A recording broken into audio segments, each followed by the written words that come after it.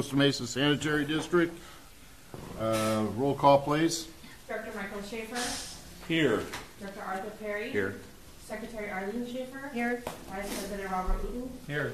President James Sherman. Present. Public comments.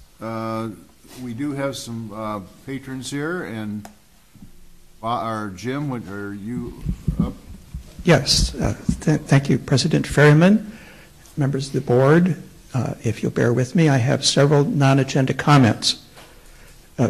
First one is that at your March board meeting, as you recall, you approved a $5,741 bonus for the general manager in lieu of giving him a pay raise, apparently with the idea that the bonus would not carry with it pension obligations. At that meeting, I questioned if this violated the California Constitution prohibition against government agencies in California giving retroactive compensation for services that had already been rendered, or if it was not for that, and since it carried no obligation for the general manager to continue working here, whether it was a gift of funds, both of those prohibited by the Constitution. District Counsel Burns pointed out several court cases which he said made it now okay to provide bonuses of that sort for retention and recruitment purposes, despite the clear language in the Constitution that you shouldn't be able to do that. I actually went and read those cases, and they did not apply to this situation. They had to do with circumstances where there was uncertainty about the compensation of the public employee, like a negotiating group from the expiration of their contract to the start of a next one. And there was kind of a footnote about retention and recruitment bonuses maybe being okay, but it was not part of the case that was decided at that time. So I would again recommend, if you are wanting to make this a habit of trying to give compensation that does not carry pension obligations with it by giving bonuses, you should revise the employee contract so that it's clear, as the Constitution requires, both to the employee and, more importantly, to the public, what the formula will be for granting that bonus, what it's going to be based on, when it will be given, and what amount it might be. If you do that, I think there's no problem with that, but the way it was done I do not think was proper, and I don't think the cases that were cited supported it. Second thing, at the same meeting, you made a second gift of $50,000 to support the City of Costa Mesa homeless efforts, which is a very noble thing to do, but again, I questioned whether a special district of this kind, with all the restrictions on the money that it collects due to Proposition 218, actually has the discretion to support worthy causes that are not directly related to the ratepayer's property. Again, I was told that the district has some money that is unrestricted, and I indeed went back and found an obscure file on the county assessor's website that tells me what the 1% on my property tax bill is being allocated for, and there is a tiny little allocation in there for what it says is the Costa Mesa Sanitary District General Fund. So my property in Newport Beach is paying into that fund, and I looked at some other properties in Costa Mesa are not paying into that fund, including this property here. The fund does not seem to be related to trash collection, or I'm not sure what it's related to. It says general fund. And if a member of the public tries to trace where that money goes in our hopefully transparent district, it's not possible to do that, because you look at our comprehensive annual financial report or popular annual financial report, it does not mention any general fund. And indeed, it appears, reading between the lines of those, as the treasurer pointed out at your last meeting, that allocation, my $4, other people's $4, kind of randomly at different properties, in your wisdom, have gone into the waste, into the trash, the solid waste fund, which is an enterprise fund. So it's very complicated. I've given you money for a general fund. It's gone into this other fund. Then it's being allocated now. So we're providing sewer service for the homeless.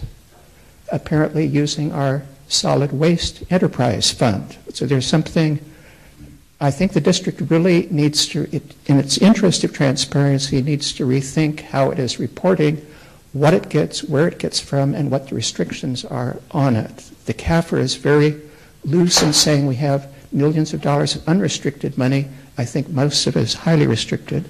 And then if you will bear with me, the very final comment I wanted to make, in researching this, I was trying to figure out why some properties are assessed this, why some are not. So I went back and looked at the district's document back at the dates of its formation, and since this is the 75th anniversary of our district, I did notice the very first document is the formation of the district, which actually occurred on February 11th. That is the date that the Board of Supervisors declared as a result of an election that had been held 3 days before. Things worked really fast back then. Election was held on Tuesday. On Friday, February 11th, the Board of Supervisors created this district. I could not tell from that. It has a long legal description in it, so what I'm suggesting in recognition of our 75th anniversary, it might be good to actually put some of these milestones on our district website showing what the original district was. You cannot tell from the resolution what the boundary was at that time, and apparently it's changed over the years, and I think that would be a good thing to do in recognition of our anniversary. Thank you. And we should have had a cake because there was a study session on February 12th, the day after. We should have had a birthday cake. Thank you. How do you know they didn't? Thank you, Jim. We'll have our attorney, Alan Burns, look into this and get back to you at a subsequent meeting. Jim, comment. Yeah. Scott, the $50,000 we gave to the city has been characterized as a gift. I didn't particularly see that as a gift, but more, we pretty much had told the city that we wanted that $50,000 to be used for renovation and construction of sanitary facilities at the new building.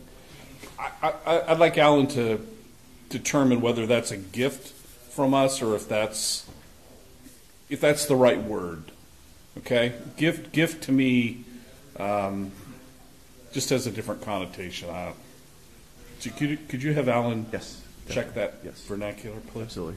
Thank you. Yeah, we'll have him give us a report on all that. Great, thanks, Jim. Okay, let's move along. Any other public comments? Anybody have?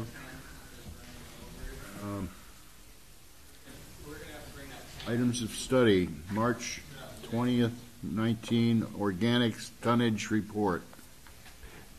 Thank you, Mr. President.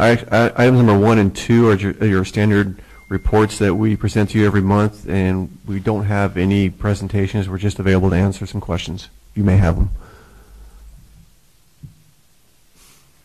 Okay, any questions on that? Item 3. 2. 2? Well, he said 1 and 2 were lumped together. Oh, 1 and 2 go together, yeah. March 2019 Code Enforcement Officer. Thank you, Mr. President. Ed Roberts will be giving this report.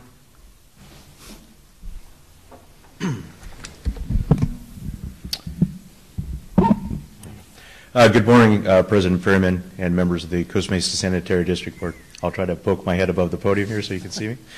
Ladies and gentlemen. I can see your new haircut, so you're good. Thank you, sir. Ed Roberts, I'll be making the presentation of the Code Enforcement Officer report for March 2019. During the course of the month of March, I conducted a series of 7 proactive scavenging investigations through a proactive patrol throughout the community, observed and detected several instances of scavenging. For the benefit of the Board of Directors, there's a map and brief description of each scenario. And nothing really of note. The Board from time to time will ask me if there's any repeat offenders. During this last month, out of the ordinary, 2 folks that seem to be creating a habit of it. I'm dealing with that. They are indigent in nature, homeless folks. So I've had to reach out to the Costa Mesa staff personnel in reference to what their situation is, because their encampment is in proximity to the location that I observed the scavenging. Are there any questions from the Board of Directors in reference to the scavenging enforcement? Please. Arlene? I just had a comment on the College Park area. Yes, ma'am. If you could get the CR&R to make sure that the lid goes back down. They're all up, as you ride around, you see kind of hit and miss of the lids, and they should be just automatically going back to help people. So, Yes, ma'am. I'll take a look at that for you. okay, thank you. Certainly. Jim, one quick question. Yeah. Ed, the repeat offenders, I mean, these are folks, obviously, the homeless folks, with the alley behind Pepper Tree.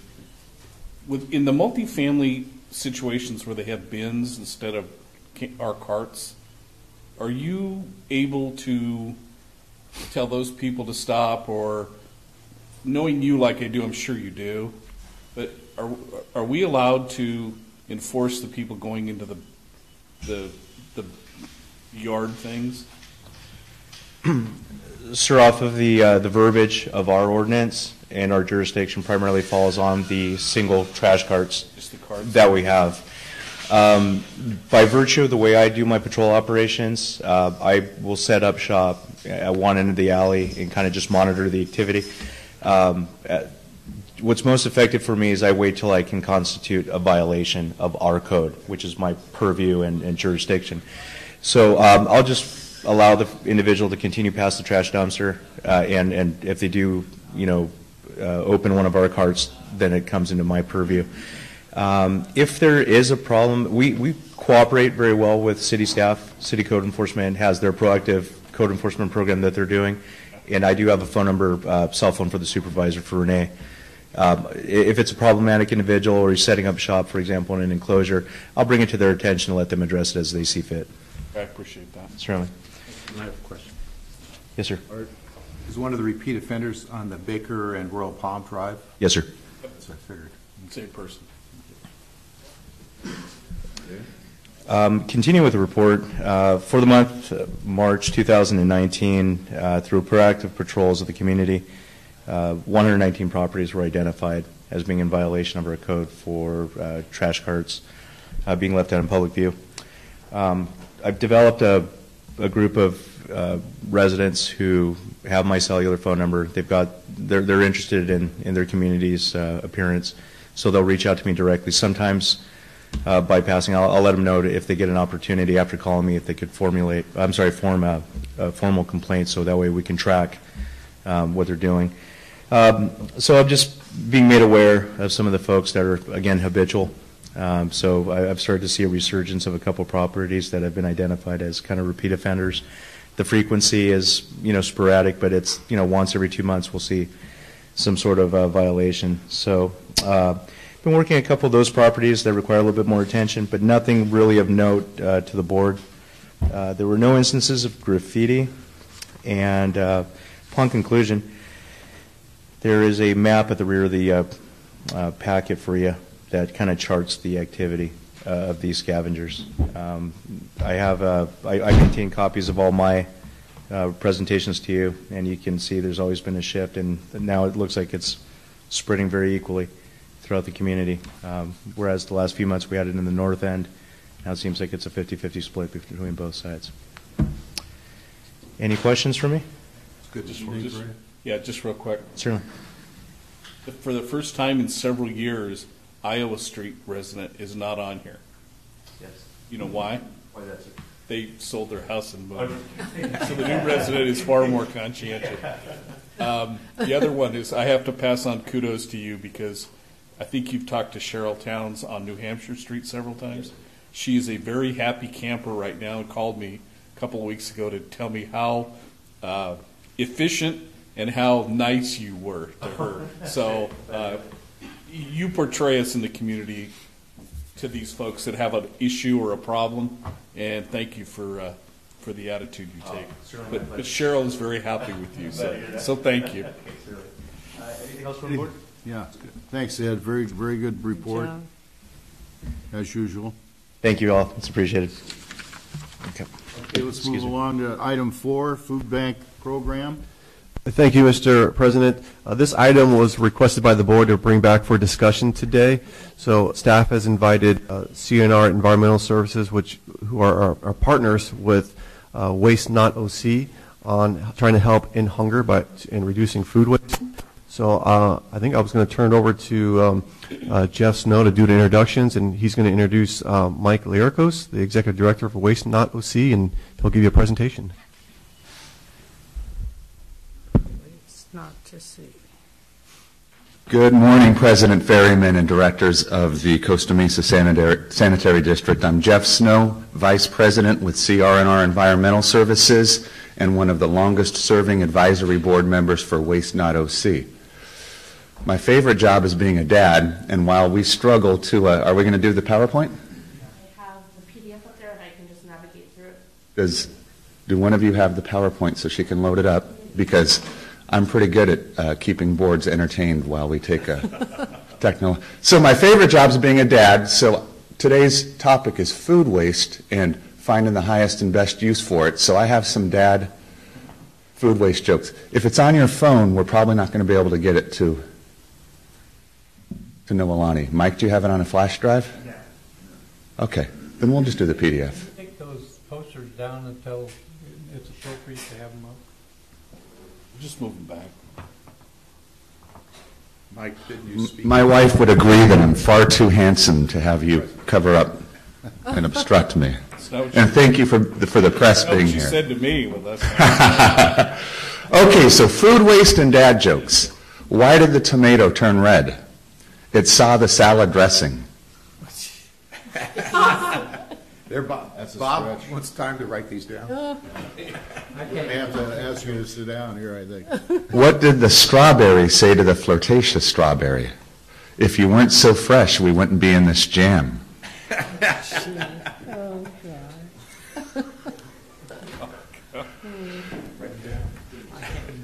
Thank you in particular to Director Schaefer, who saw this presentation at the Orange County Council of Governments in Costa Mesa a couple of months ago, and for reaching out to invite us. We're primarily an advocacy group for the opportunity to get in front of people and share our story and share our purpose. Question, real quick. Yes, Director Perry. Present that to in Costa Mesa? Orange County Council of Governments. it was last It Friday. was last week. Last Friday. At Disney? Yeah. You did that again, Mike? Yeah. Did you get to ride the Pirates of the Caribbean? No. Then I don't feel like I missed out on too much. And actually, 4 of us were there Friday, so. Yeah. Great presentation. Yeah, it was good. So does that mean we can just do dad jokes instead? No, just go through it real quick. Okay, it's my great pleasure to introduce Mike Lyricos. Mike is a great American, great Greek American. He is a restaurateur. His family and himself have been in the restaurant business for generations. He's currently the owner of the Catella Grill, which is a fabulous restaurant on Catella and State College? Main Street. Catella and Main Street. Great breakfast, served around the clock. Breakfast is the most important meal of the day, so I eat it for all my meals throughout the day. It's frequented by the Angels, Anaheim Angels organization.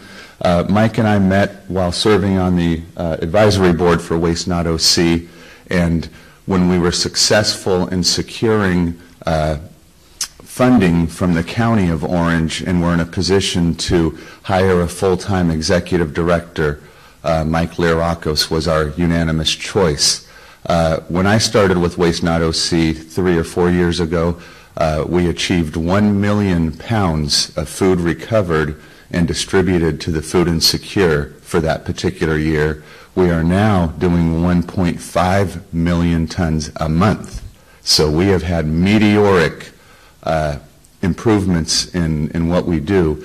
We still have a long way to go. So please welcome our partner, Mike Lyricos.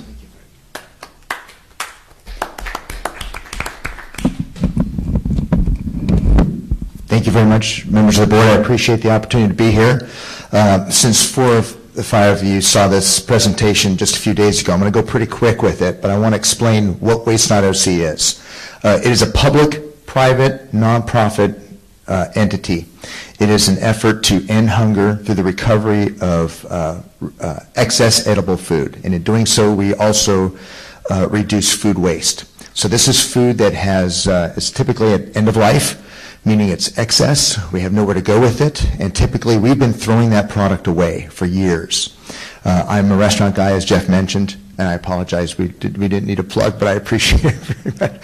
But for many years, we did not donate food because we were under the false assumption that the health department didn't allow it. And for many years, there was a fear of liability. Fortunately, there's federal Good Samaritan laws that protect us, that hold us harmless for donation of wholesome edible food as long as it's been handled correctly. So we found the biggest issue was actually brand protection.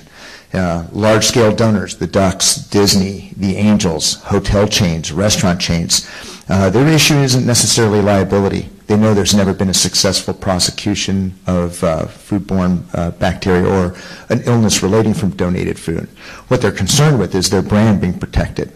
All of us who work with food make food for a reason, to serve people, not to get someone sick, and certainly not to throw it in the trash.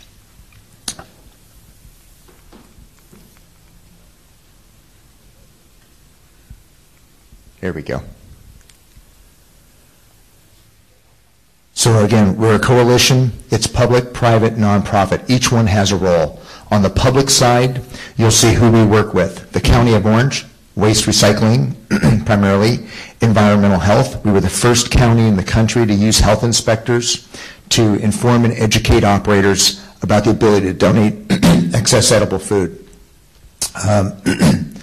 We now have health inspectors not only going out in the routine inspection and informing, but also it is listed on the inspection report. So as I, as an operator, get my report, there will be a 1 paragraph on there explaining that there's a section of the California Food Handling Code that allows for donation of food. Then you'll see that we have cities, by nature of the grant, the county grant that we received, which was seed money to get this program going throughout the county. We work with each city, and what we help each city do is implement a program through a uniform and comprehensive program. We work with Parks and Recreation Department, because all these different events at public parks typically involve food. We work with building and planning, because if I'm opening a business or a restaurant in a city, I need to submit my plans to the building department. It's a great way to educate about food waste diversion and food recovery. Also, upon the final completion of the building inspection, another opportunity to inform and educate. On the private side of it, we work with the trash hauling firms, because there's a net benefit not only to the city but to the hauler. Also the food industry. The private sector is what drives this. We just step aside and let them do their thing. They want to donate food, first of all, and secondly, they have the time and the talent, the ability to help out in many ways, logistically, with technology, with support, meaning food recovery materials, cold storage, logistics, delivery services. We really work with the private side of it. And then in the nonprofit area, every nonprofit that feeds people in Orange County is one of our partners. We do not compete with anyone. We augment what's already being done. So both Orange County food banks, all the various pantries, and the development of food recovery kitchens. Take the next slide. As you know, state legislation, what we call an unfunded mandate, the state passed legislation mandating a reduction in the amount of food waste that goes in the landfills. AB 1826 was the first one. It required cities and businesses to have a food waste diversion plan. And then the next one, SB 1383, which is in the final steps of formulation of the regs. That has a little bit more teeth into it. Quite honestly, that's the one we're all afraid of. That's the one that imposes fines and penalties for either businesses and municipalities who fail to reach that 50% mandate. And Jeff, if you can jump in here and give it a little bit more teeth, I'd appreciate it. You're the resident expert when it comes to state legislation. Okay. All right, let's go to the next slide, please. This is pretty much the way we work. We work with all these entities under that umbrella. So the healthcare providers, because we also identify people who are food insecure. You just talked about scavengers. Those are the people I always thought were food insecure, hungry people. What I didn't realize is recovered food only feeds 7% of the population, which is homeless. The majority of it feeds children, seniors, and working families. So it's not just the homeless population. It's people in our neighborhood who are working, productive people, but they live in an expensive part of the country. It's not cheap to live in Orange County. And many times, at the end of the month, they run short on food money. So they end up either skipping meals or eating something that isn't healthy because it's all they can afford. So you'll find under here again, environmental health, food waste generators, meaning restaurants, hotels, grocery stores, jails, entertainment units or centers, schools. Anybody that has a permit and is allowed to handle food is someone who's a waste generator. Healthcare providers, we work with all the various hospitals in Orange County, Chalk Hospital, Kaiser Permanente, the Family Resource Centers, asking, if we can go to the next slide, 2 insecurity screening questions. These are the private industry partners. You're going to see a vast array of different types of entities, from distributors, large-scale producers of food. You'll see up there, ironically, Cisco and U.S., the 2 largest food distribution companies in the country. Mortal enemies in litigation 3 years ago, but they work collaboratively on the Waste Not model. You'll see small restaurants, you're going to see supermarket chains, and then you'll see ancillary support companies, Yellow Cab. Yellow Cab was one that we came up with. They will shuttle food. They're just the wheels and the driver that transports food from point A to point B. We use them for schools where we don't have the ability to get the food to a central kitchen. Typically, that food that is not eaten by students at 1 o'clock goes to an after-school program, and that food is consumed at an after-school program close by. Let's go to the next slide. Public partners, as we mentioned, the county, the state, through Cal Recycle. Cal Recycle, as you know, is part of the Air Resources Board. They make me shake. They keep me up at night, to be quite honest with you. But those are our state partners. On the county side, we mentioned some of those county agencies in every city and school district.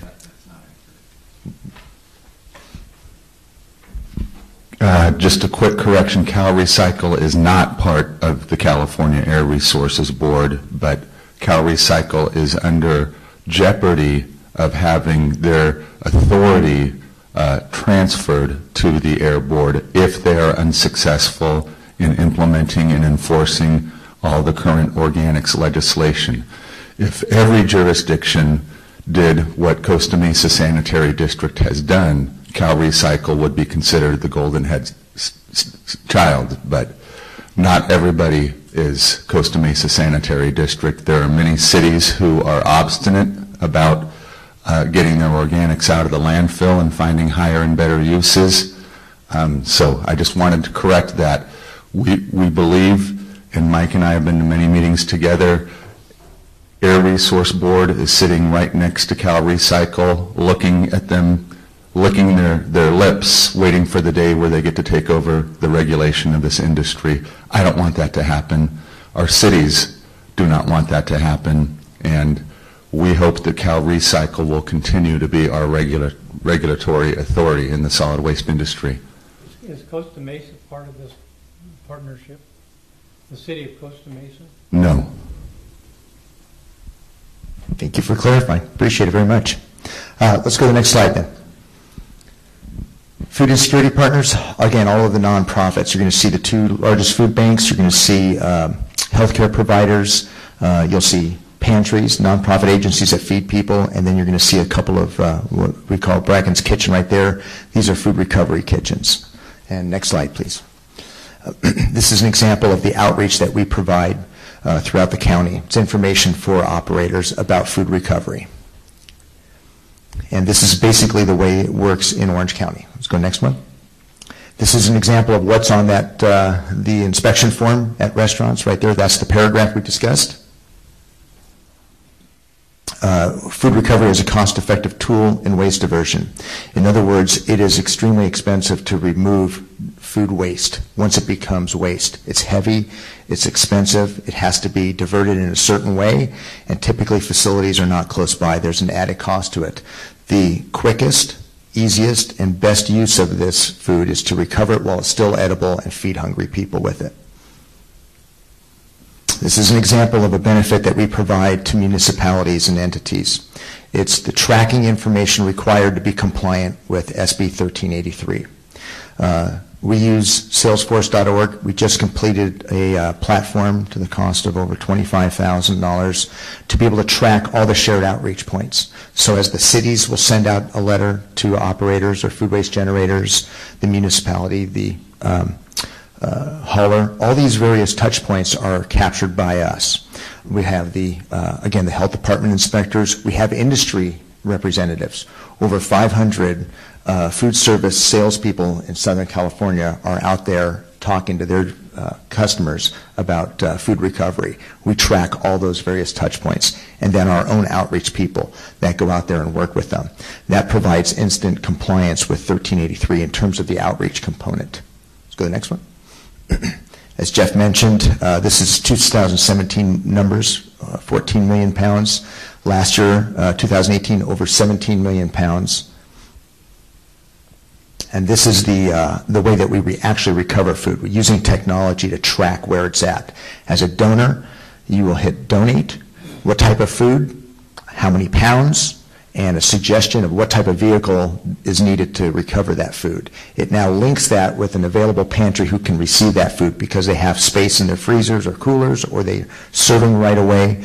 It'll logistically match that through an algorithm with the pantry that's closest. And then the middle part, it will match it with a food runner, whether that's a volunteer who will sign up to deliver food, or which has been trained by us and provided with equipment, or it's going to be a food service logistics operation that will use their refrigerated vehicles to transfer food. But that tech component, which right now we're using Chow Match, is the ability to match food and capture the amount of pounds tangibly. We also provide best practices. So we're working with not only food runners, but on the pantry side, these nonprofits who typically are short on staff. They work with volunteers, and they lack the expertise. We provide them with food safety training and the guidelines to handle food safely. Food safety is our #1 priority. If anyone ever gets sick when it comes to recovered food, it's a huge problem. Our focus, and what has made us a national leader in this, is using food safety as a primary concern. This is an example of modules that we have on our website. Anybody who wants to volunteer will go through these modules and then have to take a 25-question quiz and get 23 questions right in order to be able to be a food runner, authorized food runner. Donation receipts, as we mentioned, the ability to track all this product, it's a huge advantage for a food waste generator. They're going to pay more. The reality is someone's paying for this. They're going to pay more. I pay more to have my food waste removed. Anything I can do in terms of a donation for donating, or for a deduction for donating food that I would have to end up diverting or throwing away in another few days is a huge advantage. And then the last part of this component is the ability to repurpose this food. We found that we could recover it, but basically we were just trading dumpsters. What we needed was the ability to repurpose bulk food, take these donations and either rework it into something completely different or repackage it to extend the shelf life.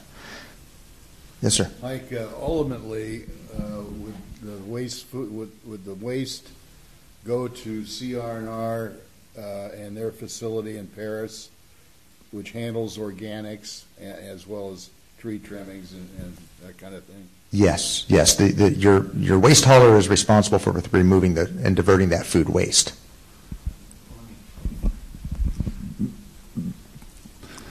The highest and best use for our food resource is to feed people. We should not feed machines in Paris when there's hungry people and the food is edible and wholesome. So CR&R is in a formal and full partnership with Waste Not OC to use the wholesome, edible portion of surplus food to feed people.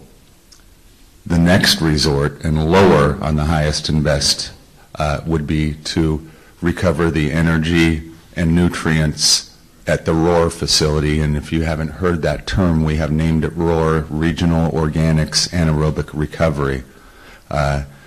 And as you know, you are our original partner. From what I understand, you signed up off of Blueprints, and your vision in partnering with this is incredible. I don't know what your rate is, Scott knows, but I now have massive demand from cities that that CR&R doesn't even service. Yorba Linda is a Republic city. They are offering me $119.50 a ton to get capacity. We don't have it. We built it for CR&R's customers, not for other people's customers. And SB 1383 is interesting. In 3 short years, 2022, residential food waste recycling will be required statewide. There's only one solution in the state that can take green waste and food waste co-collected, and that is ROAR, and that is your solution. What does that mean? Every other city is going to get a 4th cart. If they have a 3-cart program, trash, recycle, green, they're going to get a yellow food waste cart. They're going to have 4 trucks come down the street upsetting Public Works because a trash truck does 20,000 times the wear and tear that a passenger vehicle does. Public safety's not going to be real excited because trash trucks are dangerous around children. And do you think that a hauler's going to be able to just put a whole nother pass into a program and not have to pass through the costs of it? The investment that you made in whatever it was, a couple dollars per month per home, to get a co-collected, highest and best solution, it's going to cost other cities $7 or $8 by 2022. I cannot tell you how incredible your vision was. But I digress. We're on food recovery today. Yes, Director Uten. I would think one of the selling points for this would be the 2020 regulations for pounds per capita diversion. I think the city of Costa Mesa is close, and I like your data from a previous presentation on that topic. But I would think the cities and the sanitary districts or whoever collects trash or is responsible for reporting to the state, all are going to be in a bind to meet those 2020 regulations. Director, I don't believe any city will be in as much of a bind in Orange County as Costa Mesa, because SB 1383 requires such onerous detailed reporting by the pound. Which restaurant or supermarket donated, how many pounds, what was the temperature, who is their hauler? How are you going to track that with multiple haulers? Exactly. Waste Not OC, Exactly right. Waste Not OC offers an absolute turnkey through their technology. Everything goes through the app. Everything is summarized, and they give one nice, neat report to the city, which will provide full compliance. And they'll do it in Costa Mesa for less than $20,000 a year. Do you have a suggested hauler? Do we have a suggested what? Hauler Holler. for the city of Costa He's Mesa. setting you up. Don't Thank you, answer his Director. question. Jim, I've got like 3 or 4 questions. Hey, Mike, at your presentation, you listed 4 partnerships with haulers in Costa Mesa, or you was CR&R, Republic, and Waste Management. What was the 4th one? EDCO operates in Buena Park. So they're the 4th Orange County hauler. haulers that operated Costa Mesa besides CR&R, Republic, Waste Management, or EDCO? Yes, there's 17 haulers. But they're not partnerships with you, right? No, we went to the 4 major haulers that had contracts with cities. Okay, good. I got a couple more questions. Do you donate any food to the recovery kitchens in Costa Mesa? That's a great question. Actually, we're developing another recovery kitchen, which is Orange Coast College. They're building a $45 million facility that's going to house their culinary program. They've set aside in that plan space in one of those 3 kitchens just for food recovery and repurposing. The culinary students at Orange Coast College will repurpose that food, make it available for pantries in Costa Mesa. We'll also use area high schools as a feeder program to go into that culinary program. Are there any after-school programs in Costa Mesa that we donate to, that the city donates to? Yes, there are. And I don't know the names of them off the top of my head. I apologize, but there are. And typically it's because logistically we always look for that closest donor. is there any way we can find out the total tonnage that is donated in 1 year? Yes, absolutely. City of Costa Mesa? Yeah, it's a, 'Cause we could add that. that's to where our- the cost comes into. It's detailed. We could add that to our total of tonnage recovered. But, so you answered all my questions, I think. Director Perry, we have been funded by the County of Orange. Rare 5-0 votes from the Board of Supervisors the last 3 years. We have another time to the trough on May 7th. If any of you can come to the Board of Supervisors meeting and speak in support of it, that'd be wonderful. But Supervisor Andrew Doe is on our advisory board, and he has challenged us. He said, Jeff, Mike, the cities are the one benefiting from this. The cities are the ones that have to comply. The cities need to start partnering directly. That's where we're coming from. And the cost is so remarkable. The entire city of Costa Mesa, how many population? 160,000 people. 116,000 people. We will end hunger in this city and divert material from landfills where it creates methane pollution for less than $20,000 a year and provide all these reports. So we will likely get a 5-0 vote again this year to keep us afloat, but we've got to become sustainable in funding on our own, and we need help with that. Hey, I just have one last thing. We're the lowest amount, we pay the lowest to CRNR for the program that we have. It's around $71, which is compared to the $119 that you're going to be collecting soon. So we're the lowest as of today. You guys have the most smoking deal ever. Yeah. Yep. Are you ready for questions, Mike? Or I had a question. No, that's fine. Go right ahead. Please do. Go ahead, Armin. Ma'am? On the school districts, are you in with Newport Mesa Unified School District at all? Okay, so we have with us, we're very lucky, we have as our outreach coordinator a former Orange Unified School District Board trustee. So can you explain where we're at with schools? So I was part of the Orange Unified School District and helped set up this program so that we're recovering food out of OUSD and then bringing it and serving it within our community.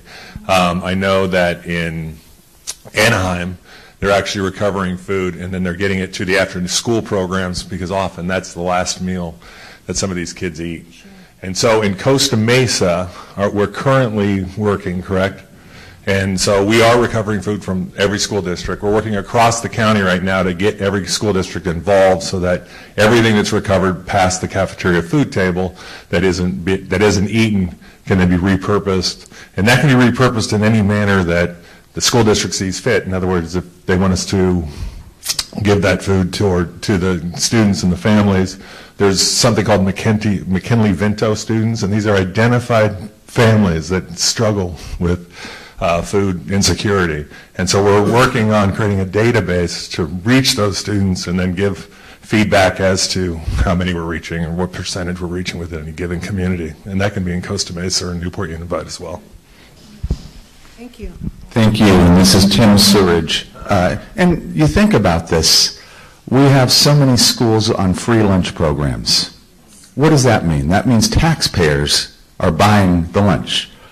The kids don't eat the food, and we throw it in a dumpster so that we can charge taxpayers even more to pick up the trash and bring it to a landfill where it creates pollution. What is wrong with us? This is not brilliant stuff that we're doing. It's just common sense solutions. Let's take that food, let's set up a share table to start with so that the kids can bring it home because they may not have nutrition at home. And then let's have Yellow Cab come by because they're bonded and certified. Uber can't do that. Yellow Cab will come and pick up the surplus that's not taken from the share table and we'll bring it to a recovery kitchen where we can prolong the life, or we'll bring it directly to Share Ourselves or Southwest Community, somewhere where we can get it to hungry people. This is, again, not brilliant, but it's the right thing to do everywhere. And even at $71.50, which you guys are not paying me anywhere near enough. No, just don't go that far. The cost that we're proposing to cities is $30 a ton. So we're saving, this is the biggest no-brainer, and we know everybody will get there, but we have yet to have one city come forward and say, we want the solution for our city, and we'll do our part to fund it. And you could do it through commercial rates, lots of ways to do it, but this city is going to be in the biggest trouble of them all, because you're going to have 17 commercial haulers and multiple food agencies, and for less than $20,000 a year, we hope that the Costa Mesa City Council, or we hope that the Costa Mesa Sanitary District will explore ways to do the right thing, to get the food out of the landfills and to feed hungry people, save the planet and end hunger at the same time. But we do need partnerships. Have you done this presentation to the city council? We have not. Oh, you haven't? Are you planning on doing that? I'll defer to my full-time Waste Not OC partners. I think we need to make this an agenda item. Yeah, I would appreciate that. We'd love to. We'd love to. I think that's on Scott's task this year as part of his Wonderful. Well, evaluation. we have an opportunity Friday. Once a quarter, the Liaison. we have a liaison committee, which is the city and the 3 districts, the school district, the water district, and as we meet quarterly to discuss topics of interest. We have a meeting this Friday, and I think this is something we need to put on our agenda for Friday, is to get the word out that you guys need to visit with these people. But go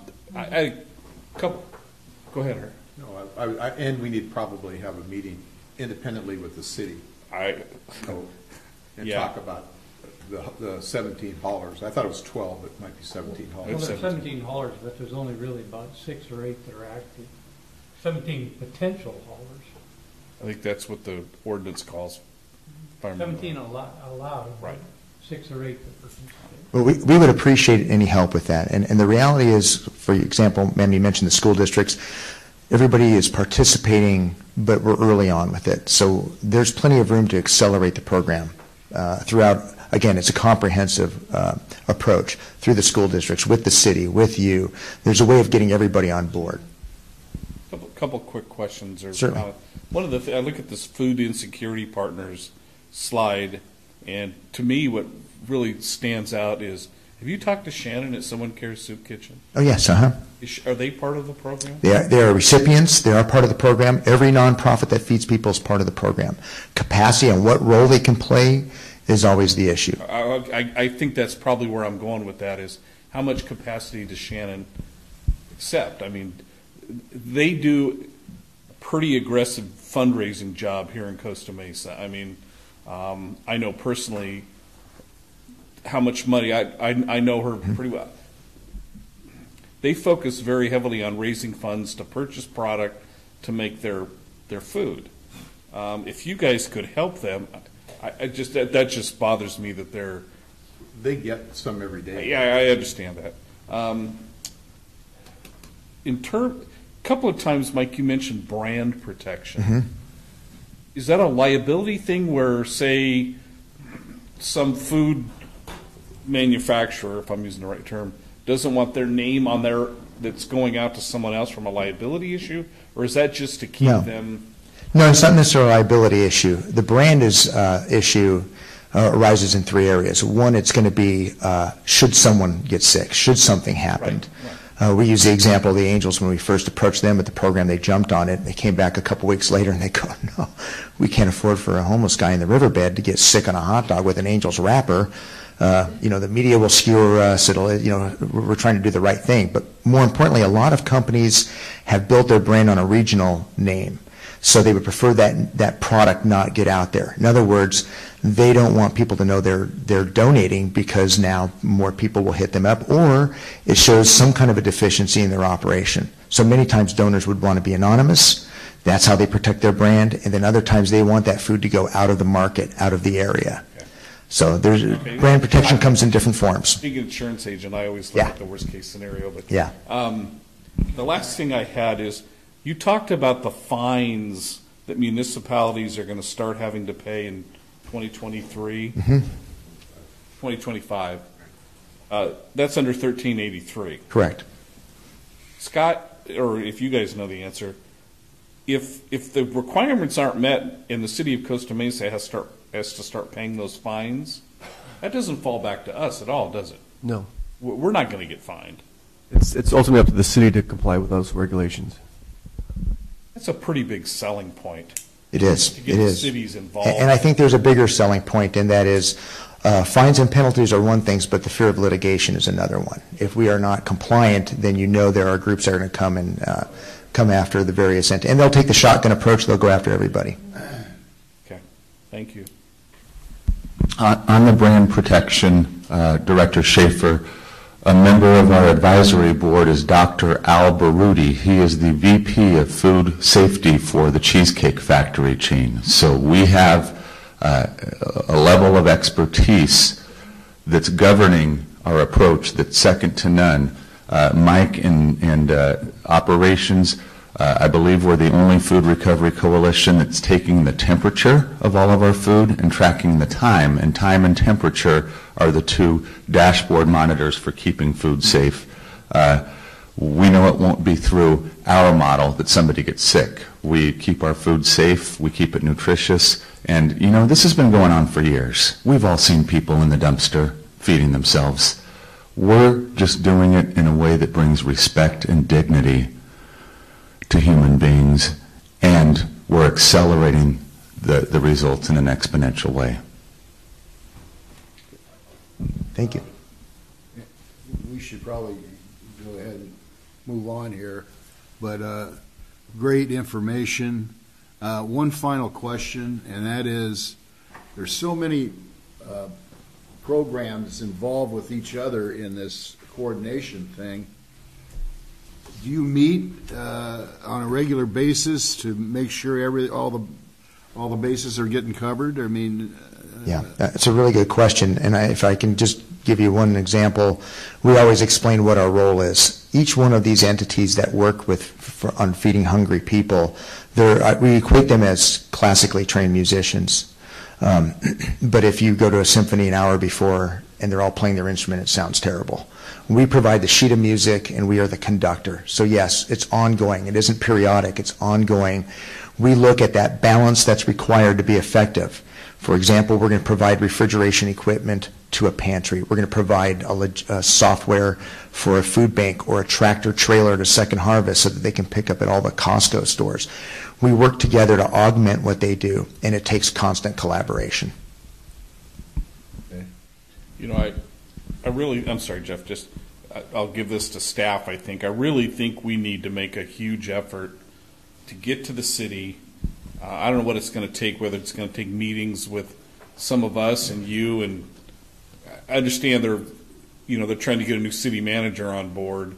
But this is huge. I mean, I think not just it's huge not from just the humanitarian standpoint, but we're all elected officials in charge of protecting the interest of a bunch of people. And if the city has to start paying these fines and they can't get cooperation amongst their various haulers, I think we need to take something and push them.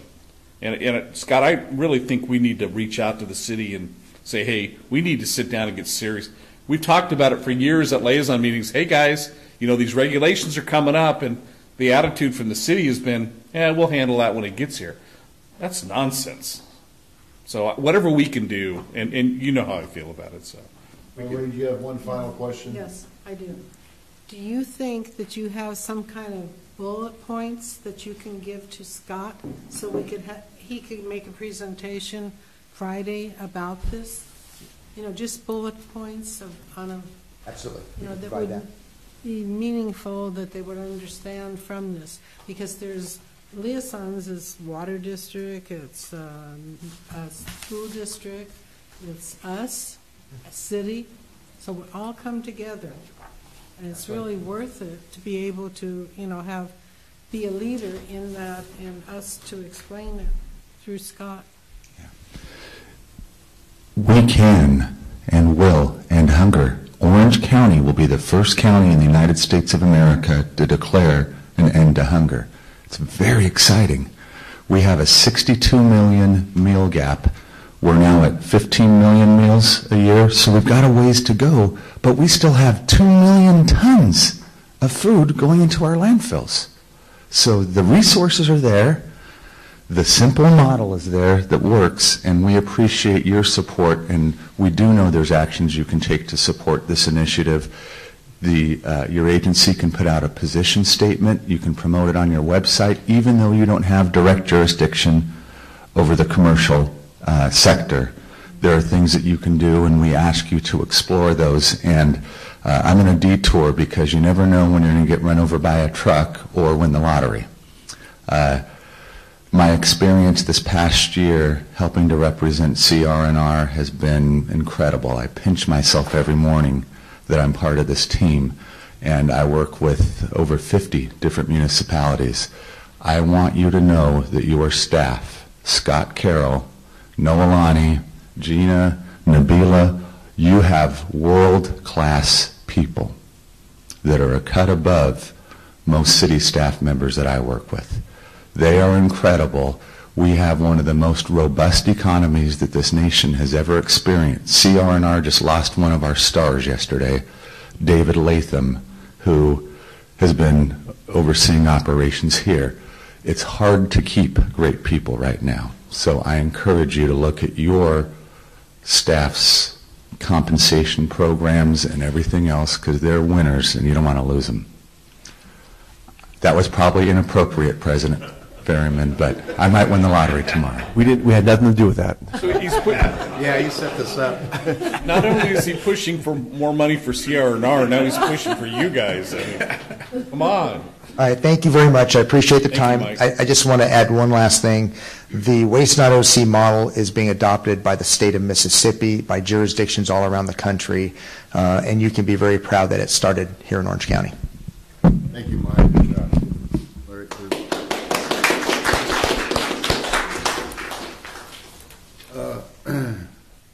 Let's move along. CR&R Customer Price Index Increase Request.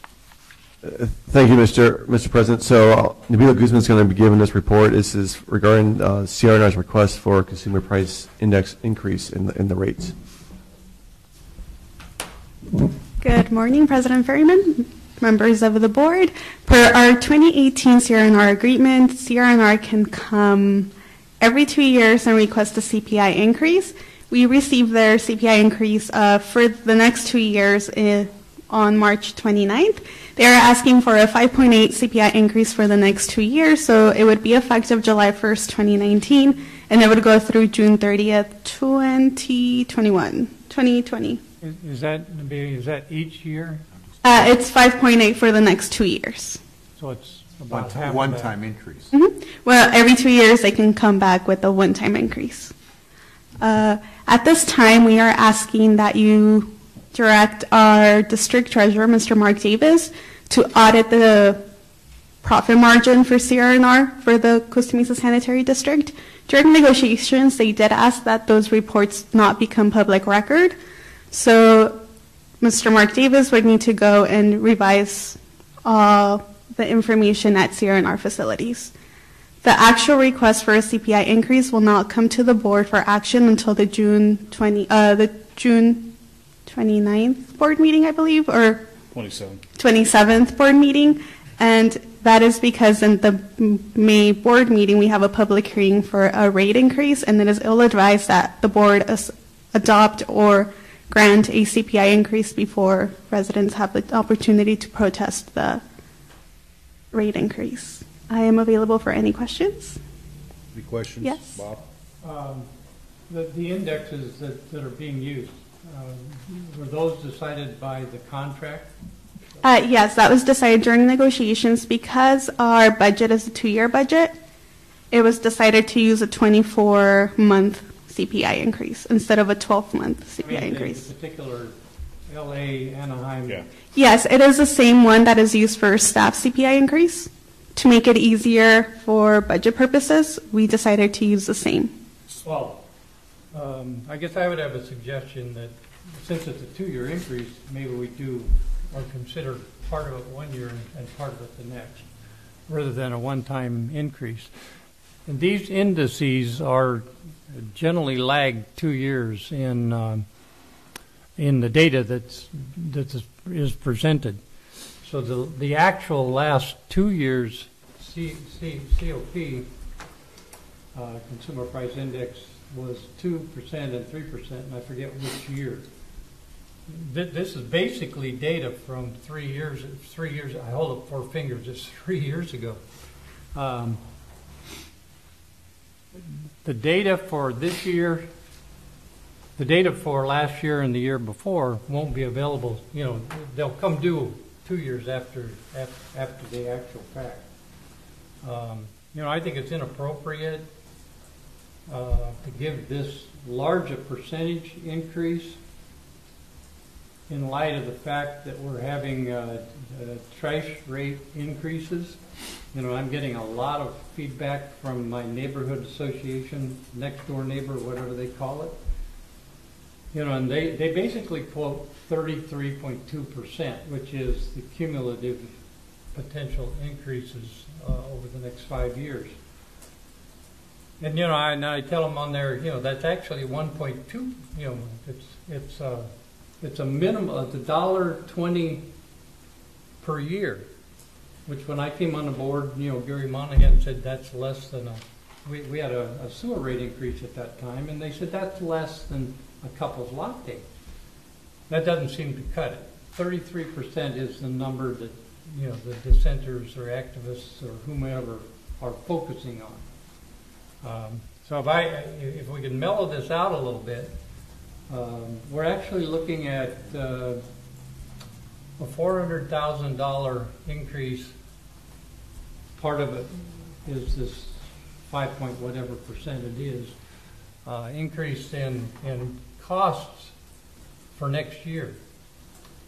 And I, for one, as a citizen, and two, as a board member, think that type of cost increase is not going to be covered by our 4%, 7%, 7%, 7%, and 6% increases.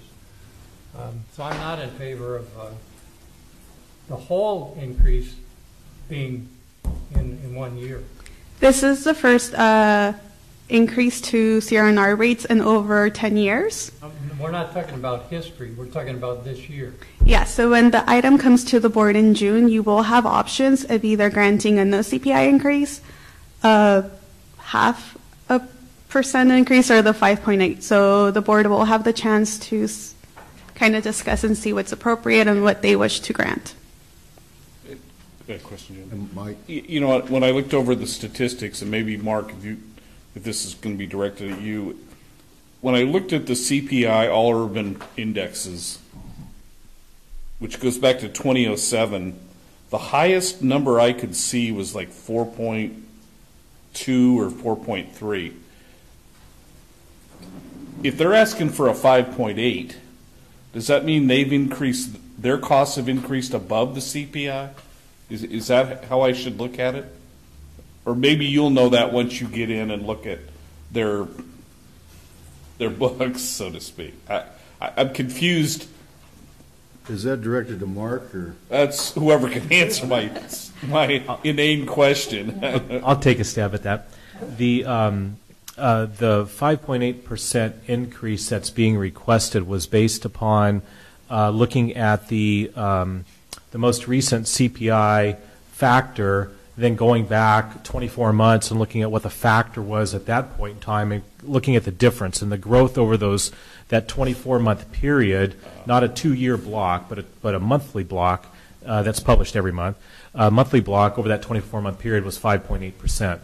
I think what staff is asking then, and what's in the contract, is that part of this, whether or not CR&R would be eligible for an increase, would be dependent upon whether their profit margin, when we take a look at their profit margin, whether that supports that increase, meaning that we'll come back, we'll take a look at whatever they can show us to demonstrate that their costs have exceeded that amount, then they could be eligible for up to that at your discretion. For up to that. So we could say, we don't like the 5.8, but we see based on this we can give you a 2.1. So we have that room. That's correct. Okay. And we'll have that opportunity if it turns out that way. I believe staff's going to bring it back at the time the budget adoption, yes. Any other questions? Okay, thank you.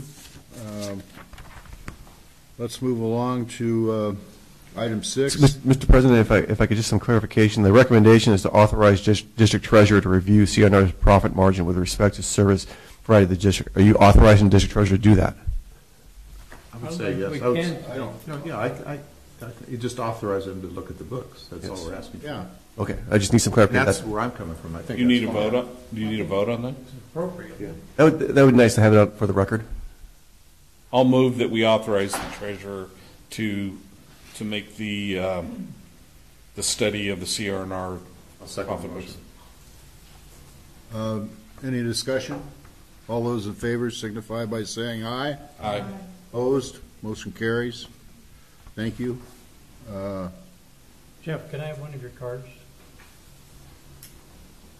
I will send you information. I'm an environmentalist. I don't like to kill trees. Well, does Scott have your contact information? Yeah, I might have an extra card for you.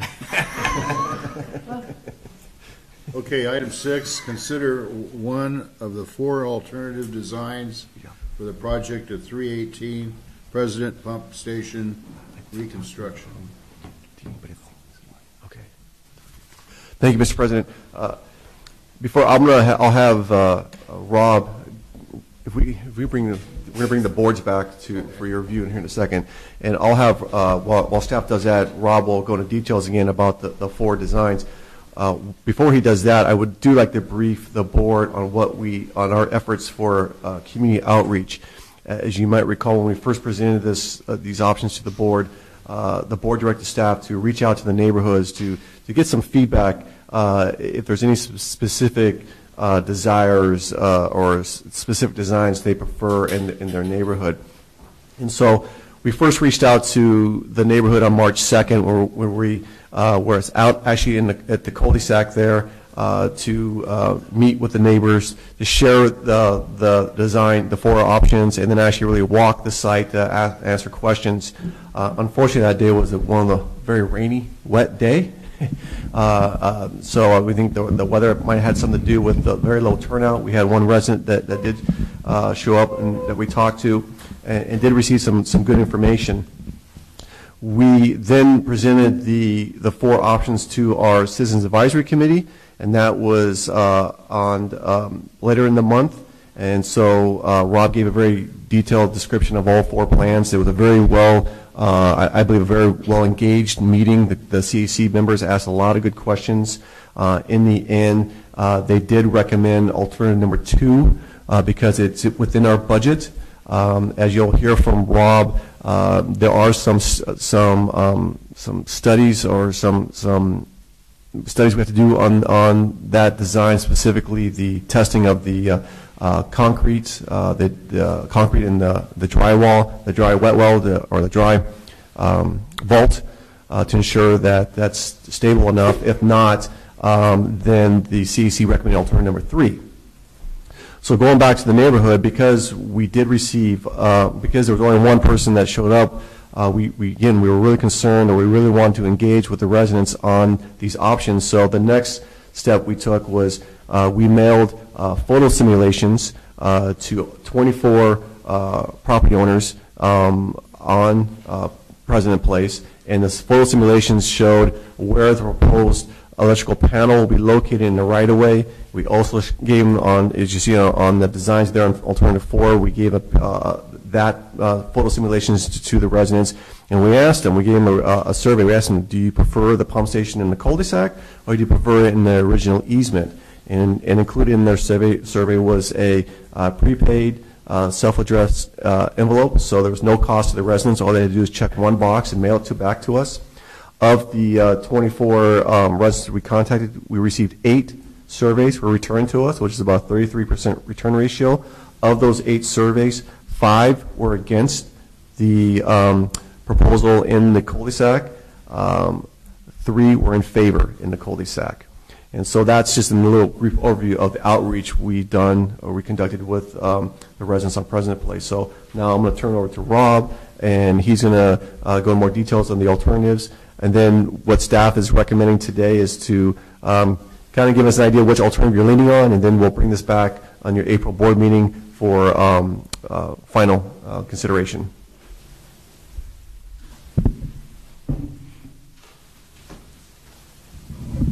Thank you, Mr. President and board members. We've been here a number of times to discuss the 4 options. Scott gave a very good presentation on what the CAC had to say and what the neighborhood had to say.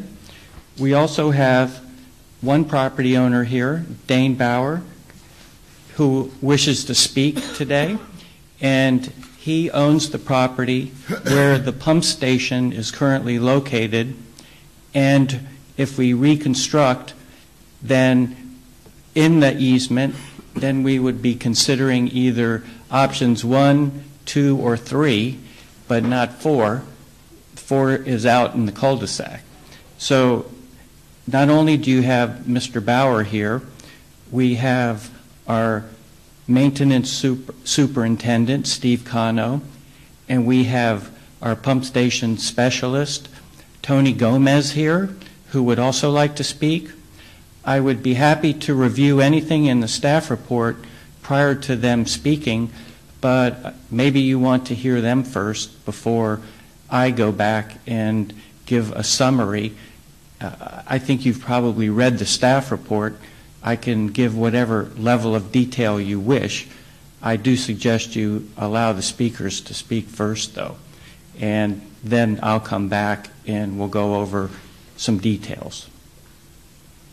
Okay, can I bother you for your, did you fill out the green? You know, I came here mostly, I've been working with Rob for the past about 8 months or so. I bought the property back in June with the understanding of the easement and the construction of the pump station, with a little bit of brief history on the pump station.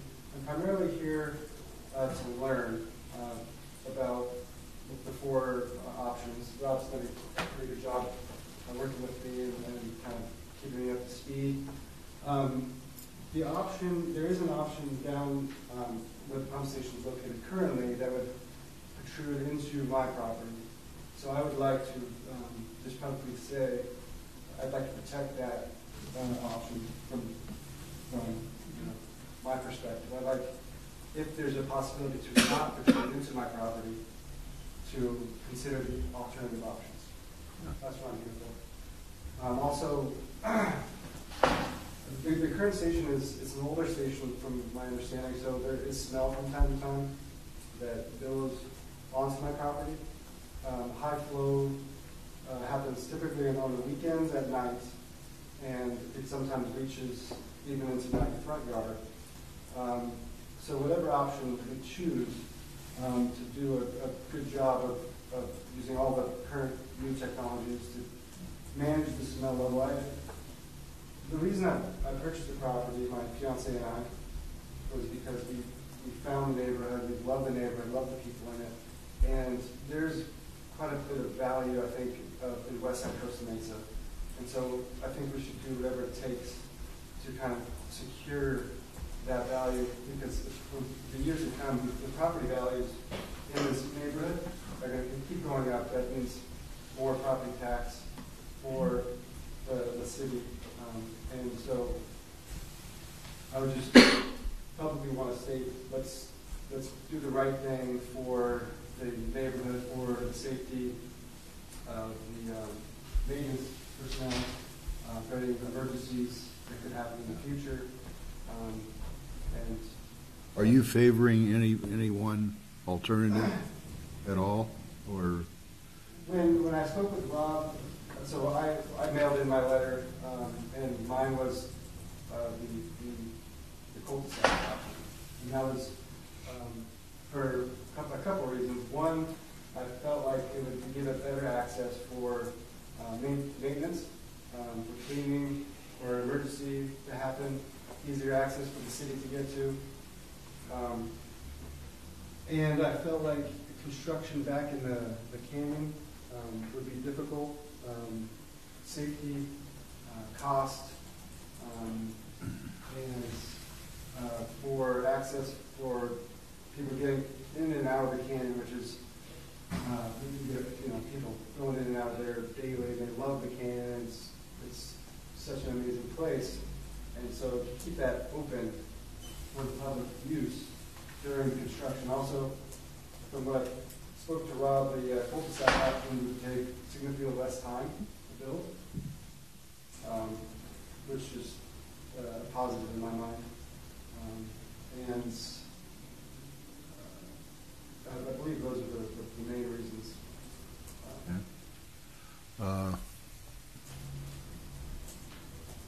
Rob, do you want to comment on? Yes, thank you. I would be happy to answer some of those concerns. With regard to imposing on Mr. Bauer's property,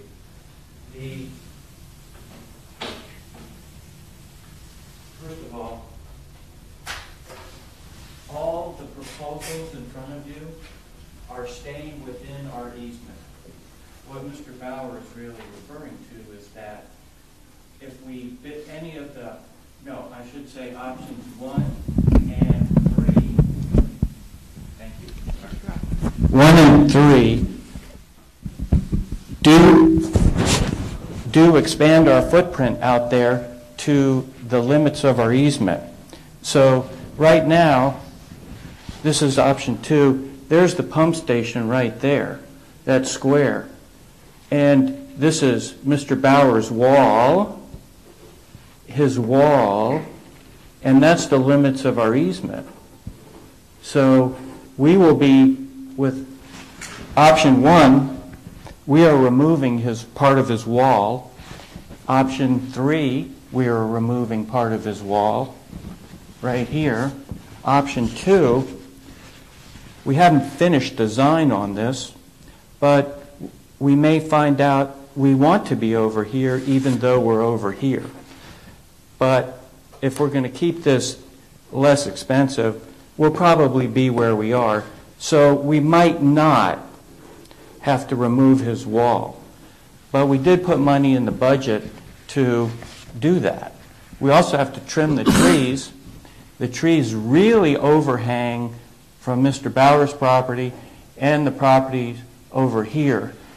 It's a canopy over the top, and we are going to have to buzzsaw down this easement line and buzzsaw trees off on that side.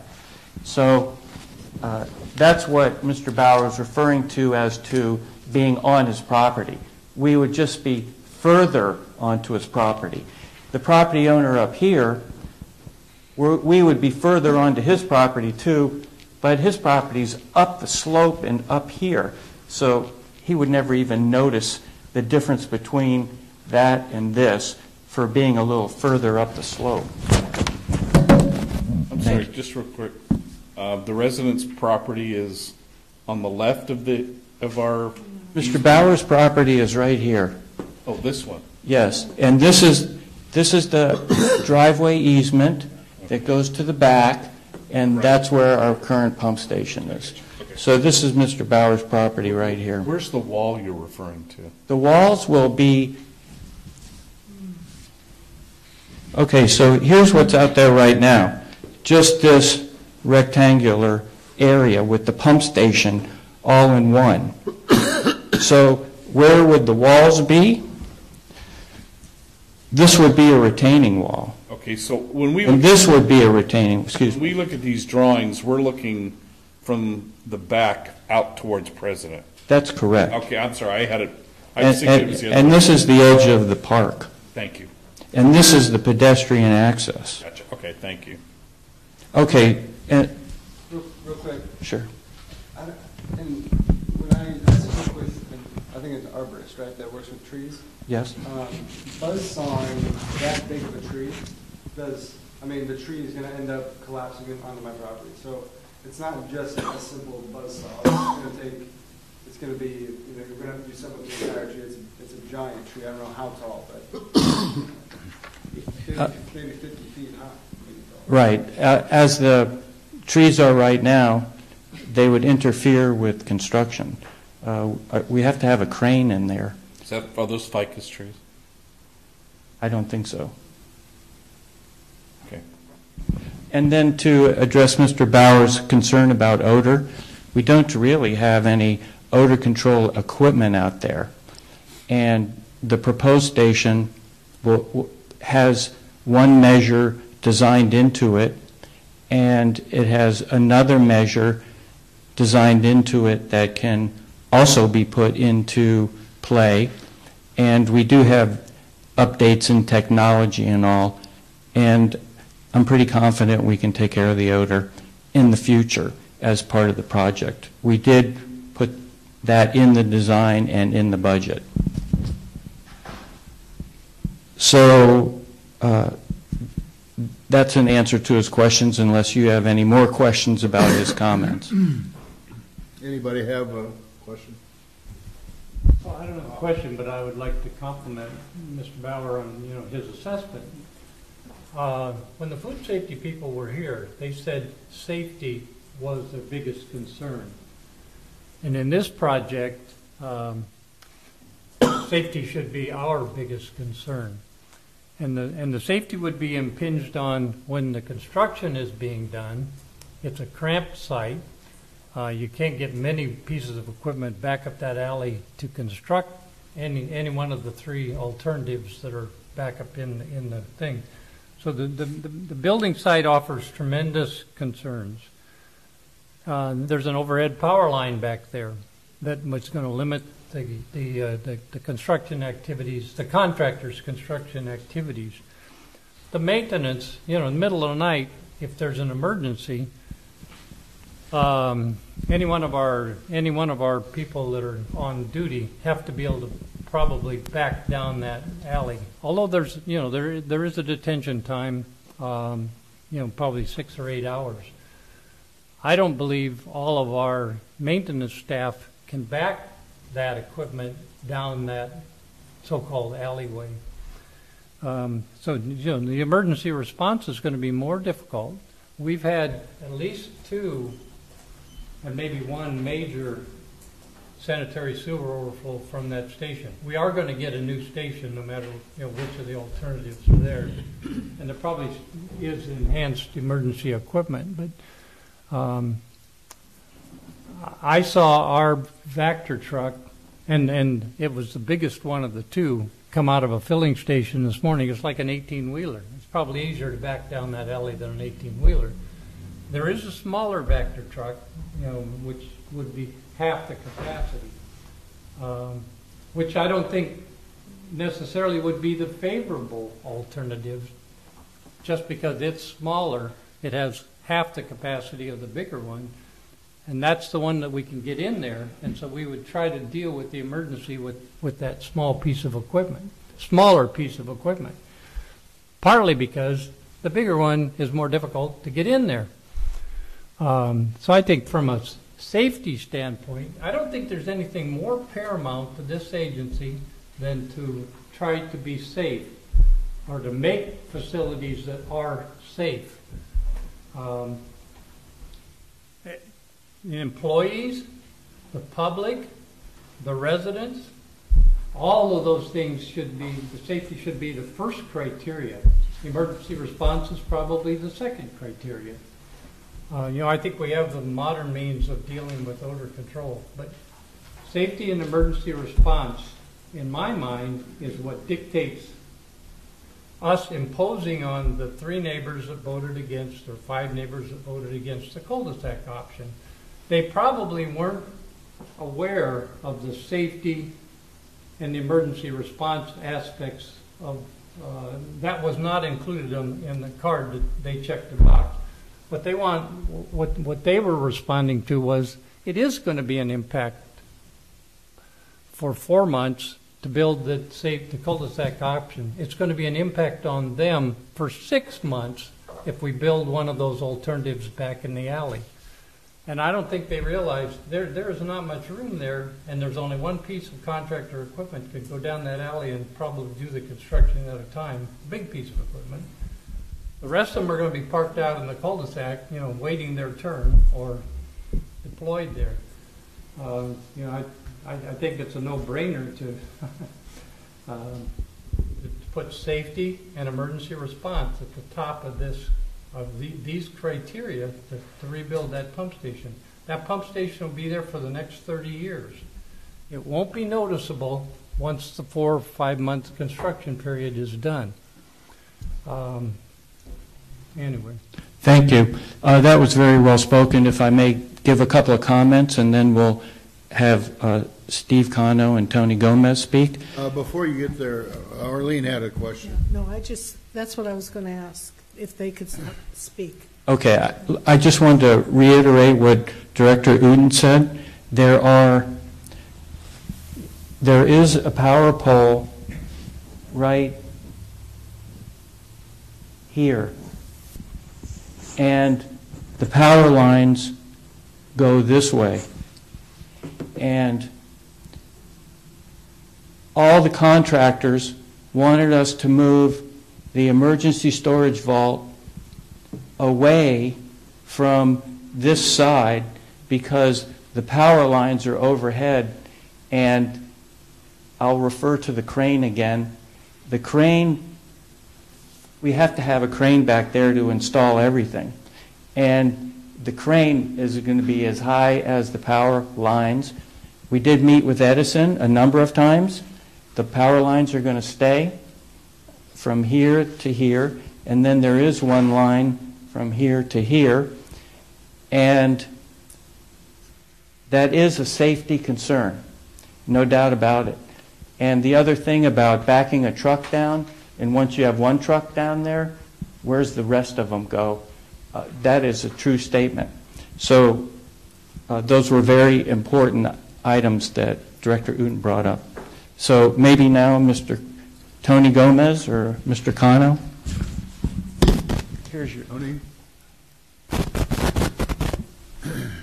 Good morning. My name is Steve Cano. I'm a wastewater superintendent, and Tony Gomez is a SCADA technician. We have a couple concerns about moving the cul-de-sac out into the cul-de-sac. For us, safety is also our number one priority. By saying that, when we do maintenance on our pump stations, we have wells that are open, vaults that are also open. With the high footage of traffic that goes through there, you get your looky-loos. So there's that the precaution right there. And also, my crew, if they have to answer questions with residents, hey, what are you guys doing? It'll distract my guys, and accidents do happen. Also, for emergency, if we do have to respond, we do bring trucks, and being in a cul-de-sac, there's not a lot of parking there anyways. So we'll be taking up a lot of spots, possibly blocking residents' driveways, which will be aggravating. Also, just doing regular maintenance. We're there at least once a week. So, we have our trucks there. And when we do the annual, it's more thorough, so we bring more trucks. Also, then we clean the wells. We bring our vac trucks there too. So that whole cul-de-sac will be pretty full with trucks. Also, if we move the wet well to the cul-de-sac, the panel will be kind of far from what we usually like them. Usually we try to keep our pumps to the panels maybe within 50 feet for the cable. If we go longer than that, we have to start using a junction box, where that can cause issues too for the power. These junction boxes will be susceptible to corrosion. Also, moisture can get into the power cables, start messing up our power cables operating the pumps. Tony, he's there more than me, so I'll let him also do his concerns. Good morning, my name is Tony. Well, the concerns I have is practically what Steve mentioned. There will be a lot of traffic while we're doing maintenance, obstructing the main driveways for 3 residents. There's no room for all trucks to fit in that area. So we'll have 1 truck at a time, and that 1 truck alone would basically not allow people to come in and out. So I understand your wife is a nurse, and sometimes she's on call. So she needs to leave right away. And if that happened to be an emergency or while we perform maintenance, our trucks would not be able to move out of the way immediately. It would take time because the crane truck has a leg. They have to be set up for the weight, so that way the suspension would not get affected. And just removing all that stuff would take maybe at least 45 minutes. So also, Scott mentioned that they visited the area while it was raining. There was a lot of water going in there. There's actually a storm drain. Most of the water flows in the side of the cul-de-sac, and it's kind of like a small river. So if we do perform maintenance during rain, that would affect whatever we're doing. Do you have a question, sir? I was trying to talk to some, I thought some people were standing outside looking to come into the meeting. Okay. Well, if you guys have any more questions for us. I do. You said there's probably some safety dangers from looky-loos.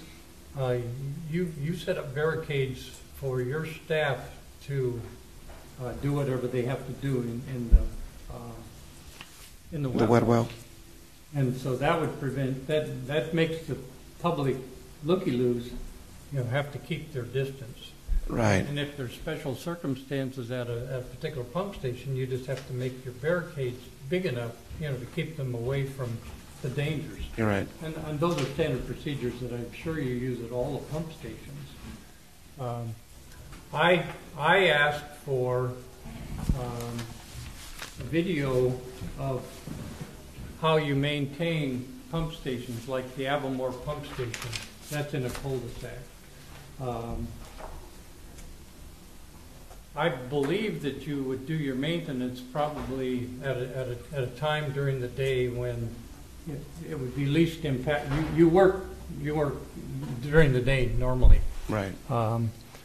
So I would think that the impacts to neighbors, there will be some. If the station ends up getting built in the cul-de-sac, but I think it's hard for me to envision your truck being bigger than that pump station and totally blocking the intersection. Well, every time I visit the pump station, there's several cars there.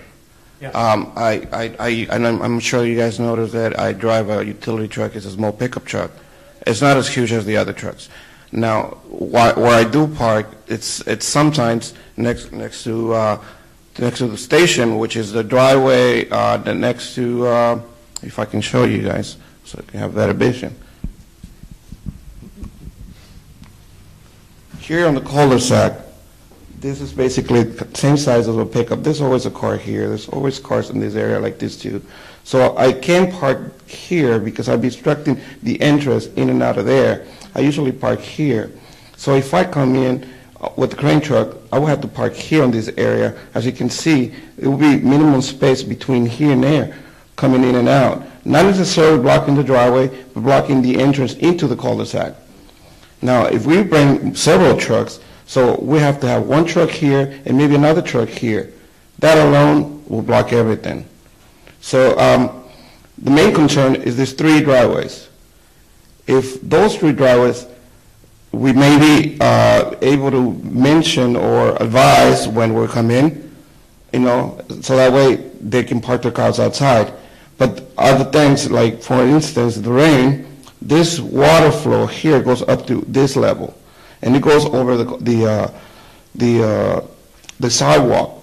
So it's a heavy rain that comes all the way over here to the storm drain. That's also a safety concern. If you step over into that water, that might even pull you because it's such a strong current. Those are a number of concerns that we have. You mentioned bringing trucks in here. The only truck that mainly will be bringing inside most of the time will be the pickup truck or the crane truck. The way the station is going to be built, we're going to try to maintain the pump station with the pumps and try to use the back truck as much as possible. Such as, California, you're familiar with that, how often we clean it, and we try to minimize the problems and concerns to people. Any more questions? So how often would you need to visit the station for maintenance? At least once a year. Oh. Okay. At least once a year, and that's not counting emergencies. Sure. Okay. Any other questions or comments? Rob, do you have any recommendation, keeping in mind security first and, functionality and all? I mean, what's your gut feel on this? And with all the years of experience you've had, I, for one, am going to place a lot of my judgment on what you have to say. Excuse me, and thank you. Everyone had a great opinion. These are 4 engineered designs, and they all work very well. I believe in Director Uten's comments that safety during construction and emergency response. I think that during construction, one contractor told me it would take him 6 months because of the limited access back there to construct one vault at a time, kind of, because there's not enough room back there to get trucks here, there, and everywhere. And I find that backing a large Vector truck to get to the pump station, that is not a proper way to access a pump station. So unfortunately for the maintenance crew, I still believe in the cul-de-sac option because it's right there for them. I think that it actually makes their life easier. But it does put it right in front of everybody, and there's odor control. But from a safety standpoint and emergency response, the cul-de-sac option works the best. However, we as engineers can make any of these 4 designs work, and because that's what we do. So, if I may. What about the cost of that one? Well, one thing we're not talking about is the enclosure and where that's going to be located. Can you remind the board where that would be located in the cul-de-sac? Thank you. And how big that enclosure is going to be? Tony was correct that all the water comes down this side, and it's a lot of water. Actually, Director Uten and I met with the city yesterday, and they call this a hot spot because water goes beyond the right-of-way onto private property.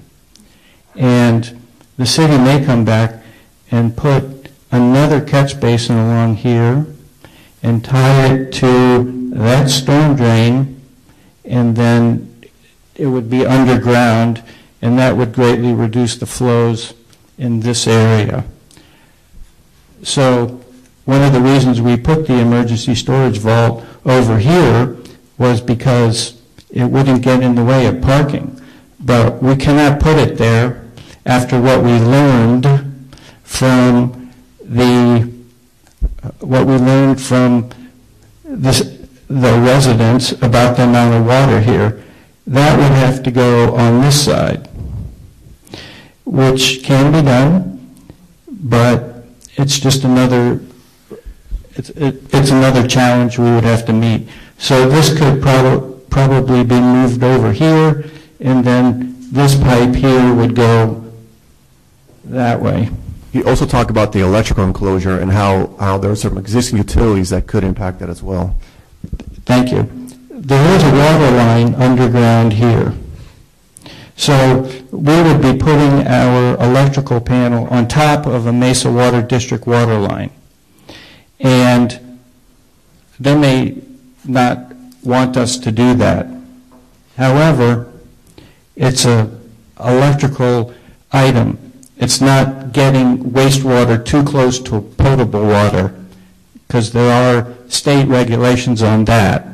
So the electrical enclosure would go right here, and this would be striped no parking to allow Tony and Steve and the rest of everybody to put a parking space to be able to pull up and do their weekly checks on runtime, etc.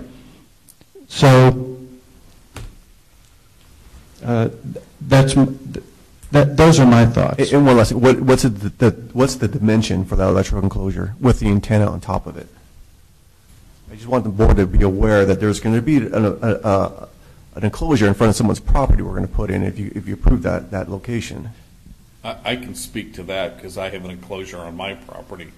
That antenna goes up 15 feet? Yes, at least. And that enclosure is probably 3 by 10 or more. Nah, maybe not. I'm not sure. Let me just say that that enclosure, the enclosure is growing these days. We are working on the Canyon pump station, and to take everything that is outside the enclosure now and building an enclosure long enough to put everything that's outside on the inside, we are 12.5 feet long. Currently, we don't have an enclosure that's longer than 8 feet. Their Canyon enclosure is going to be 4.5 feet longer. Like I said, it's growing.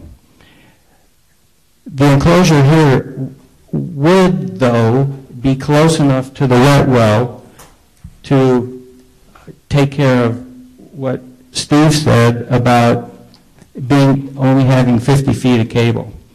The cable would be from the pumps up and go underground over to here. And like I said at the previous meeting, one of the limitations or drawbacks of this design is the odor control. If it's not perfect, we're going to get a complaint.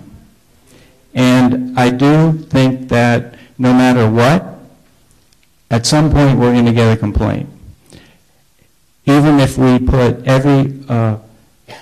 unless we go with a contained atmosphere, which is a little more expense. But those are the limitations. Those are the drawbacks on this design. Large electrical enclosure, very high antenna. The antenna back here is got to be 20 feet high. So a 20-foot high antenna with a large enclosure there. Water coming down this side, this would have to be over there. The odor control is a battle, but as Director Uten said, safety in construction and emergency response, this is number one.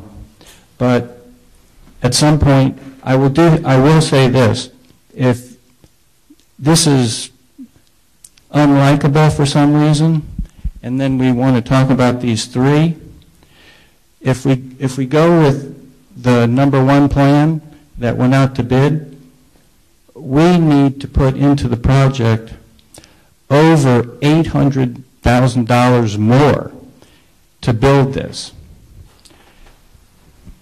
This one can probably almost be built with the money we have. This requires additional money too. Let me go back here where my finance information is. So I'll just run right through it.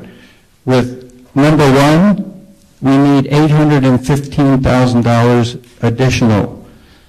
Number two, we need less than $30,000 to build that. Thank you. Number three, we need $600,000 for that design. And number four, we need another $400,000 in the budget. So we would be from $30,000 to $815,000 additional needed for this project, and that's above the $2 million that's already in there. So I'm not happy about, number one, costing us a total project amount of approximately $2.8 million. So there are limitations, drawbacks for each design. There are benefits to each design. In scenario number 2, you mentioned that one might not protrude into the easement onto my property. Is that correct? That is correct. This would be our biggest chance to steer clear of Mr. Bauer's property. And that one's also the closest to the budget. Correct. And so what are the benefits of 1 and 3 if 2, has those 2 positives to it? Number 2 is the one that requires the structural analysis. That is it's included in the budget. I'm sorry, the question was what? So there's 3 options for reconstruction of the pump station where it is now. Right. Why is 1 and 3 preferable to 2, given that 2 is closest to budget and it also does not protrude into the easement onto my property?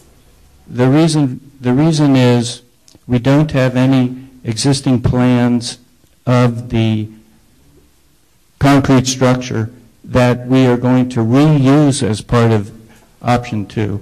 So we have to do a structural analysis of it, which includes kind of a sonar type thing to see through the concrete and find out the amount of steel, and we have to analyze it. Then we're going to have to go in and cut some walls out and put some beams and columns in.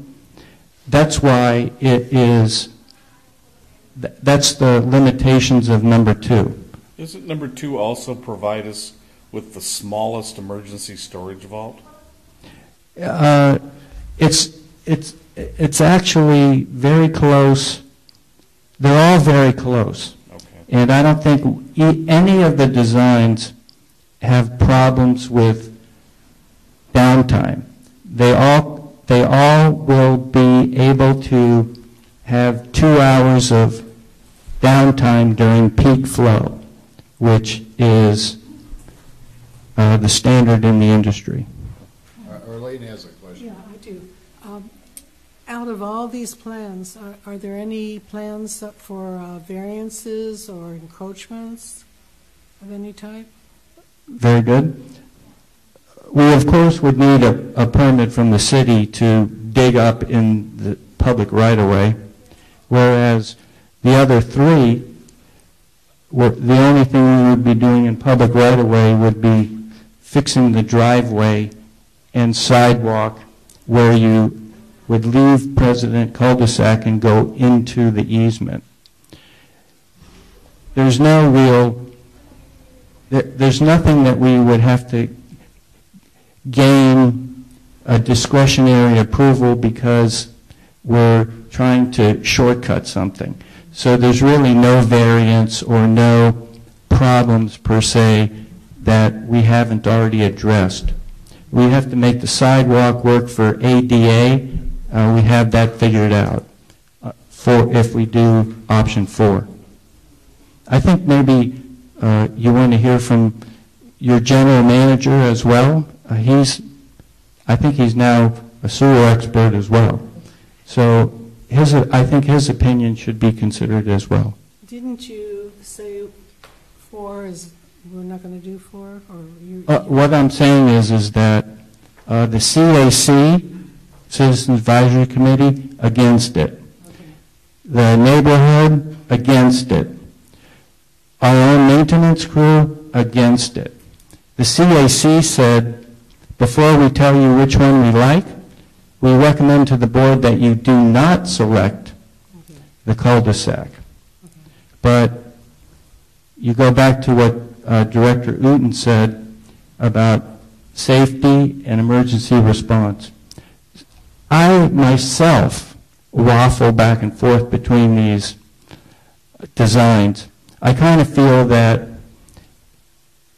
if we're not going to put it in the cul-de-sac, we should start with option 2, because that's the least expensive, the smallest footprint, it's the easiest to construct, and at least we're starting with the lowest cost. If we start with the highest cost and then run into trouble, we'll be over $3 million, which we put the Irvine pump station in the street for $2 million. I don't want to spend $3 million to put it 1 or 3. I'd rather start with the least expensive one, prove that the vault is okay, and then use this design, and it would I think that would satisfy everybody. What would it cost to do the analysis of that number 2? Less than $25,000. Okay. We could actually do that now, and then come back and make a decision. If you want it in the back, in the easement, and the structure turns out to be no good, then you're back to 1 or 3. But you could do the analysis first and then come back and make a decision, or make a decision and say, Rob, go design it, but do the analysis first. And we would do the analysis first as a first item of work and not do anything after that until we prove that it is structurally sound. So I think design 2 kind of meets everyone's acceptance. Arlene? Is 2 the one that you said we have to talk to the water district about if we're going to go over? No, that was in the cul-de-sac. Okay, good, thank you. So if you CAC picked number 2, and I like option 2. It's the least expensive. So if after all that you say, let's help everyone who voted against the cul-de-sac, my recommendation would be option 2.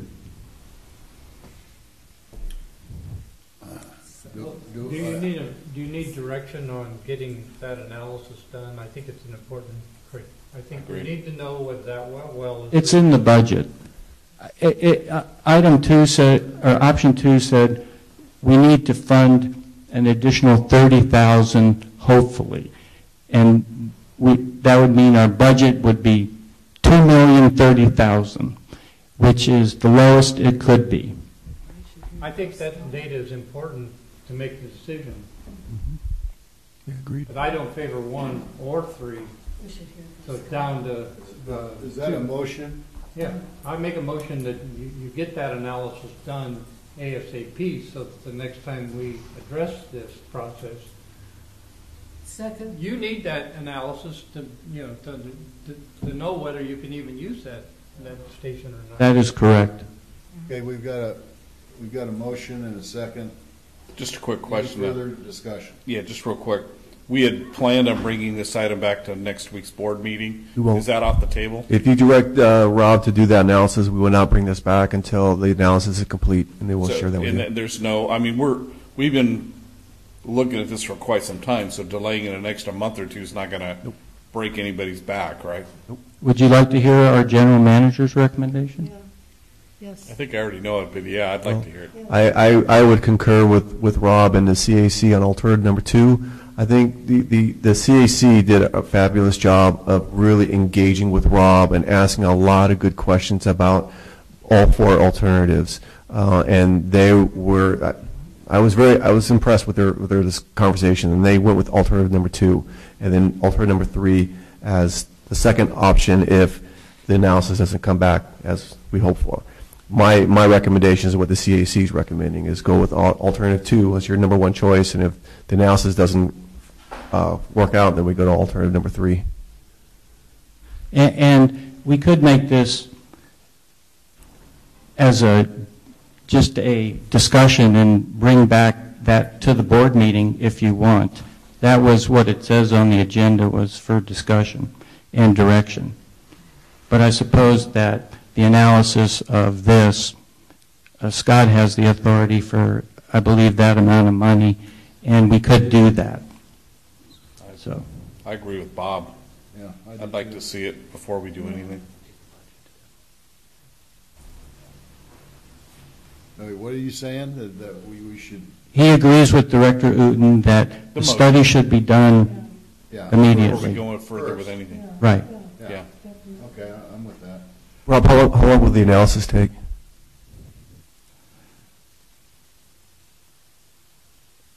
How about a month?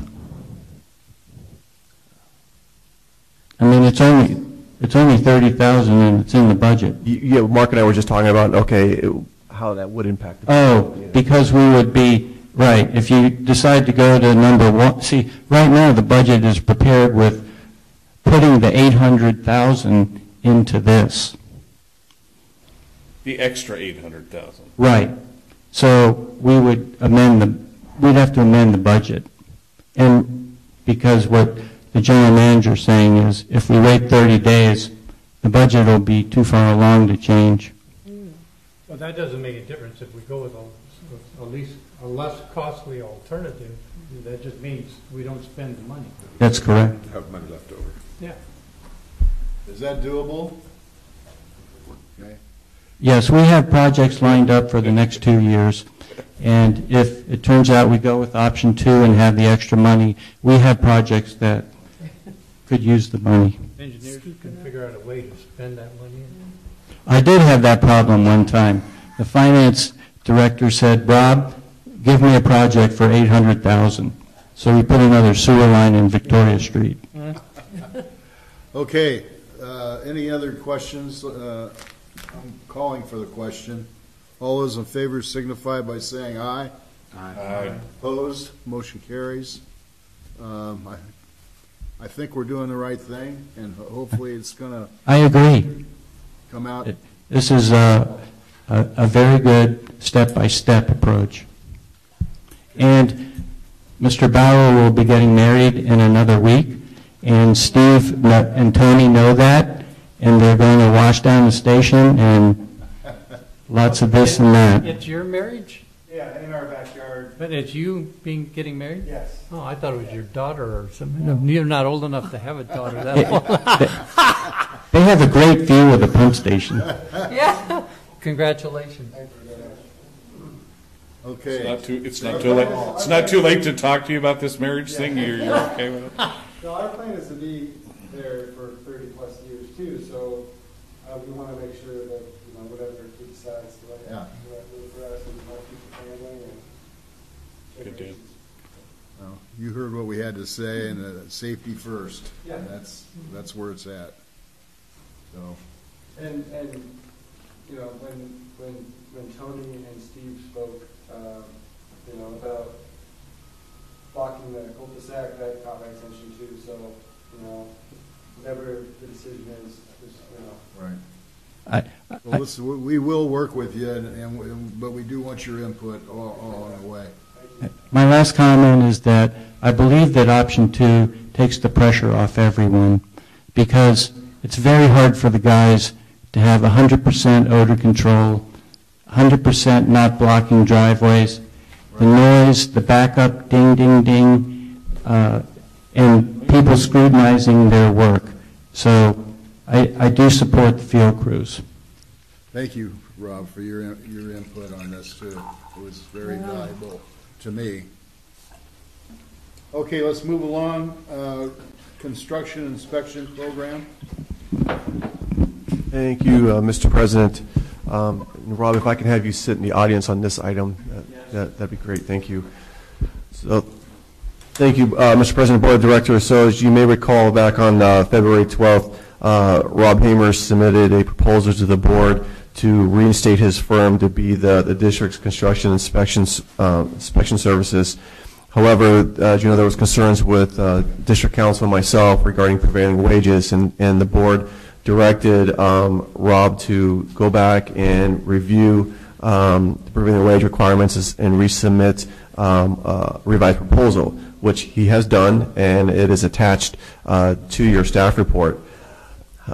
What staff is proposing is really a hybrid approach that we believe it will be a win-win for both the district and for Robert Hamers and Associates.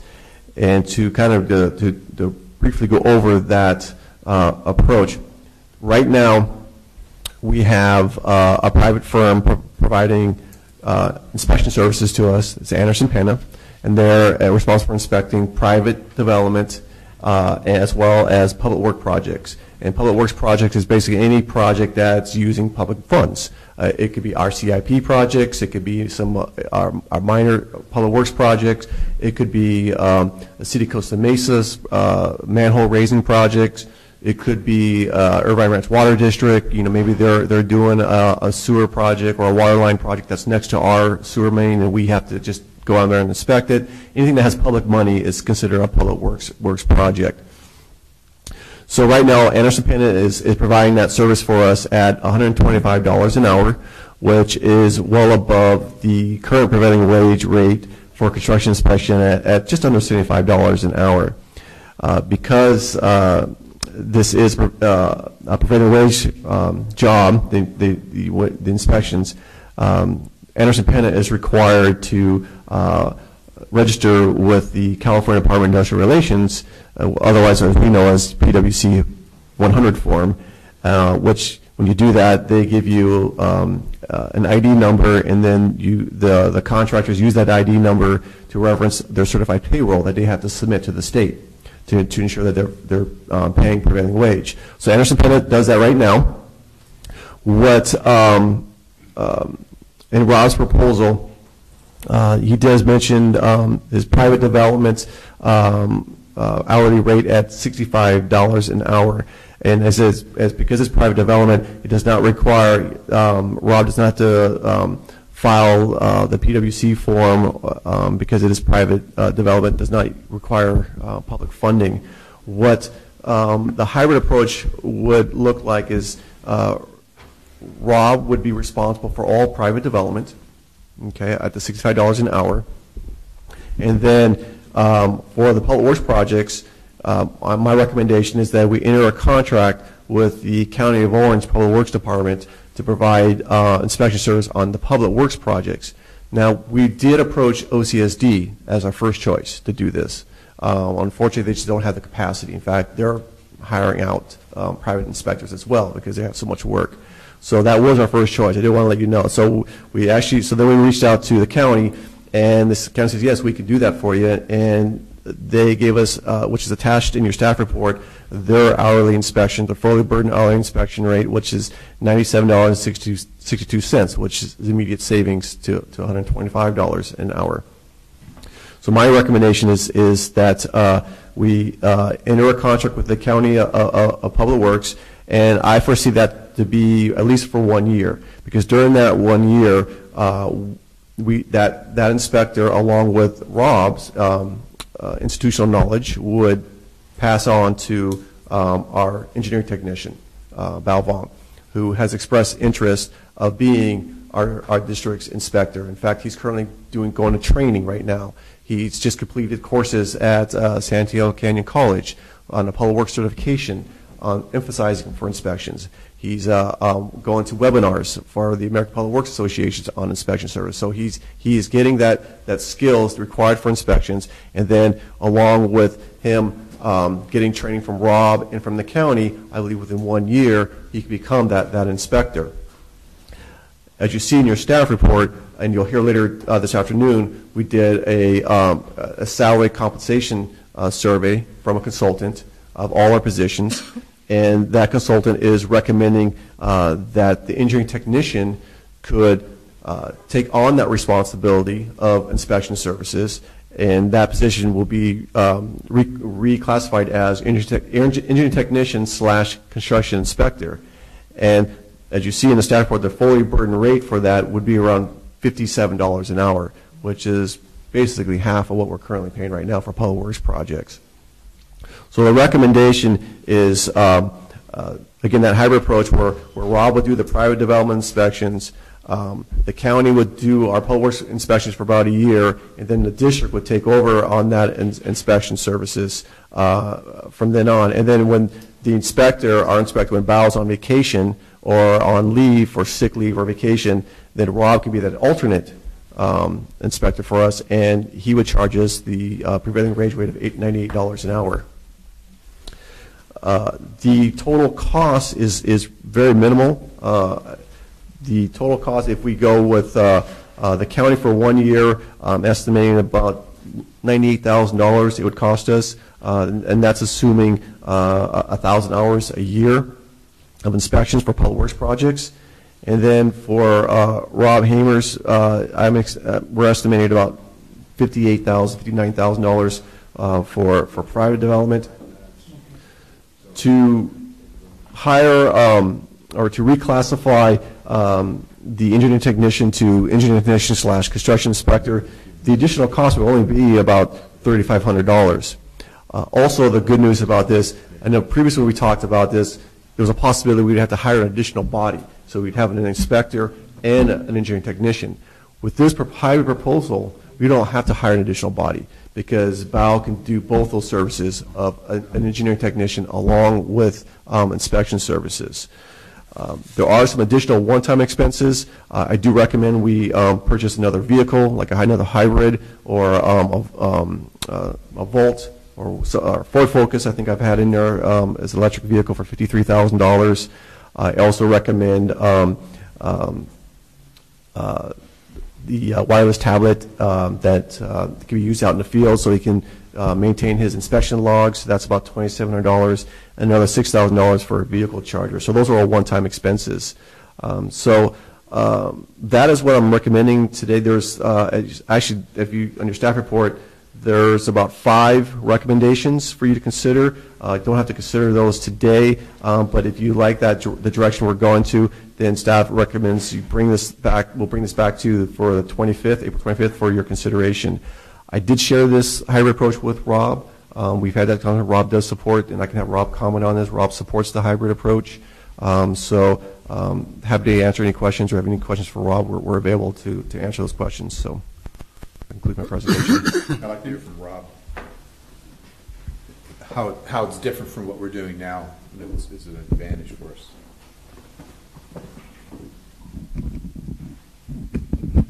Thank you, Mr. President and board members.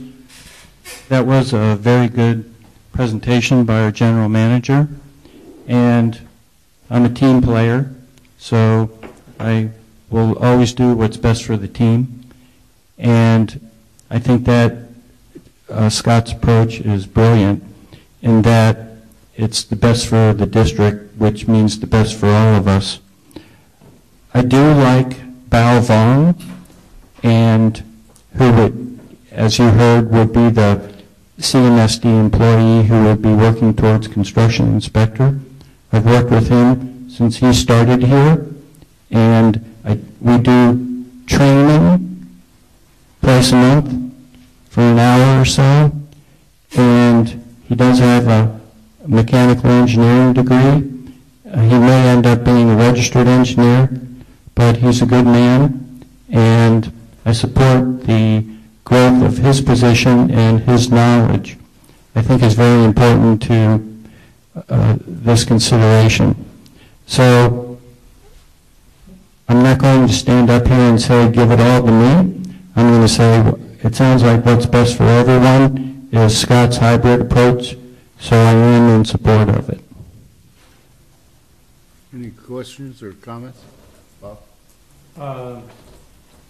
So you would provide personnel that would fill in when Bao wasn't available? Right. We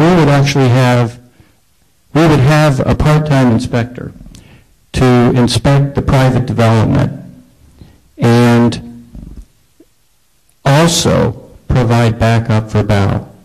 So it would be, we're splitting the pie somewhere near a half, and then each side could pick up for the other side if there was a problem. The succession plan that Scott outlined said in a year, Bow would be capable of doing the inspecting. How much time of Bow's would that require? Bow seems to think that in his current schedule he can get everything done, if that's what your question is. You mean with the time that he has the time to do all of this? Yes, to do his plan reviews, and he works with, I'm part of, he and I constitute the plan check team, and he has his role in that. Maybe it could be done sooner than a year. I'm not sure of Bow's, where he is in his programs. I've always encouraged him to go out with our current Anderson Penna inspector, Dave Rao. I've encouraged Bow to go out there, and I've met Bow out at a number of job sites already. I think he could be ready sooner than a year. I think Scott picked a year. I don't think Orange County Public Works would accept a 6-month contract or something. But if you were to say, let's do it as fast as possible, send Bow out now with Dave, get some training, and not hire the county. Just turn Bow loose now, because I could back him up, etc. Any other questions? Do I hear, we need a motion? So I'm not hearing the objections, so if it's okay with the board, I'll put these recommendations back on the 25th for considerations, okay? Is this a consent calendar item, or are you going to put it on the regular agenda? Excuse me? Are you going to put it on the regular agenda or the consent calendar? I'll put it on the regular agenda. Unless you want a consent, I'll put it on the regular agenda. I'm just curious. Yeah. So it would be May of 2019, not May of 2020. Just kidding. Okay. You know, I've got to leave this meeting. Okay. So I don't know if. And I have to go also. So maybe we ought to postpone the classification compensation study. That's fine. Actually the consultant that was supposed to be here to give that study got caught up in traffic, so we were going to have him come back at the April board meeting, so maybe that works out fine. Okay. We could do that, sure. So I think it's complicated enough that we probably do need a study session item. Just for that. Is there a budget constraint? It is tied in the budget. That's why we were trying to get it. We can give you a quick 30,000 level type overview of it, and then if you have some detailed questions that we can't answer, we can always refer to the consultant next week. Okay. Do you want to do that, or we could just wait and just do the whole thing in one shot at the board meeting next week? I'd rather. Why don't we do it at the board? I think it's going to take longer than Do you? I agree with Art. I think it's going to take some good discussion. Diana's put together a pretty good report. It's pretty comprehensive. I think it's going to take more than a quick board meeting. Can you move it to the May study session? Is there time for that? Well, defer to my phone. What do you think? 2:18. I could quickly go over right What? now, and then maybe you could think of questions to bring to the board meeting. Caitlin, what do you think? If we go to the May, it'd be okay. Can we? It's tough because Good guys that need to leave. that's going to be tough because we're planning to present the budget to the CEC in mid-May. If we can't do it today, we'd like to do it on the board meeting and get some direction from the board on the board meeting. Okay, let's do that. Okay. I think we can do that. By that time, we'll have more time to think Okay. about it. Yeah, we would like to present it to you next week. Okay, then oral communications and director comments. Anybody have anything real quick? Just real quick, thank you for getting me a retirement program, Diana.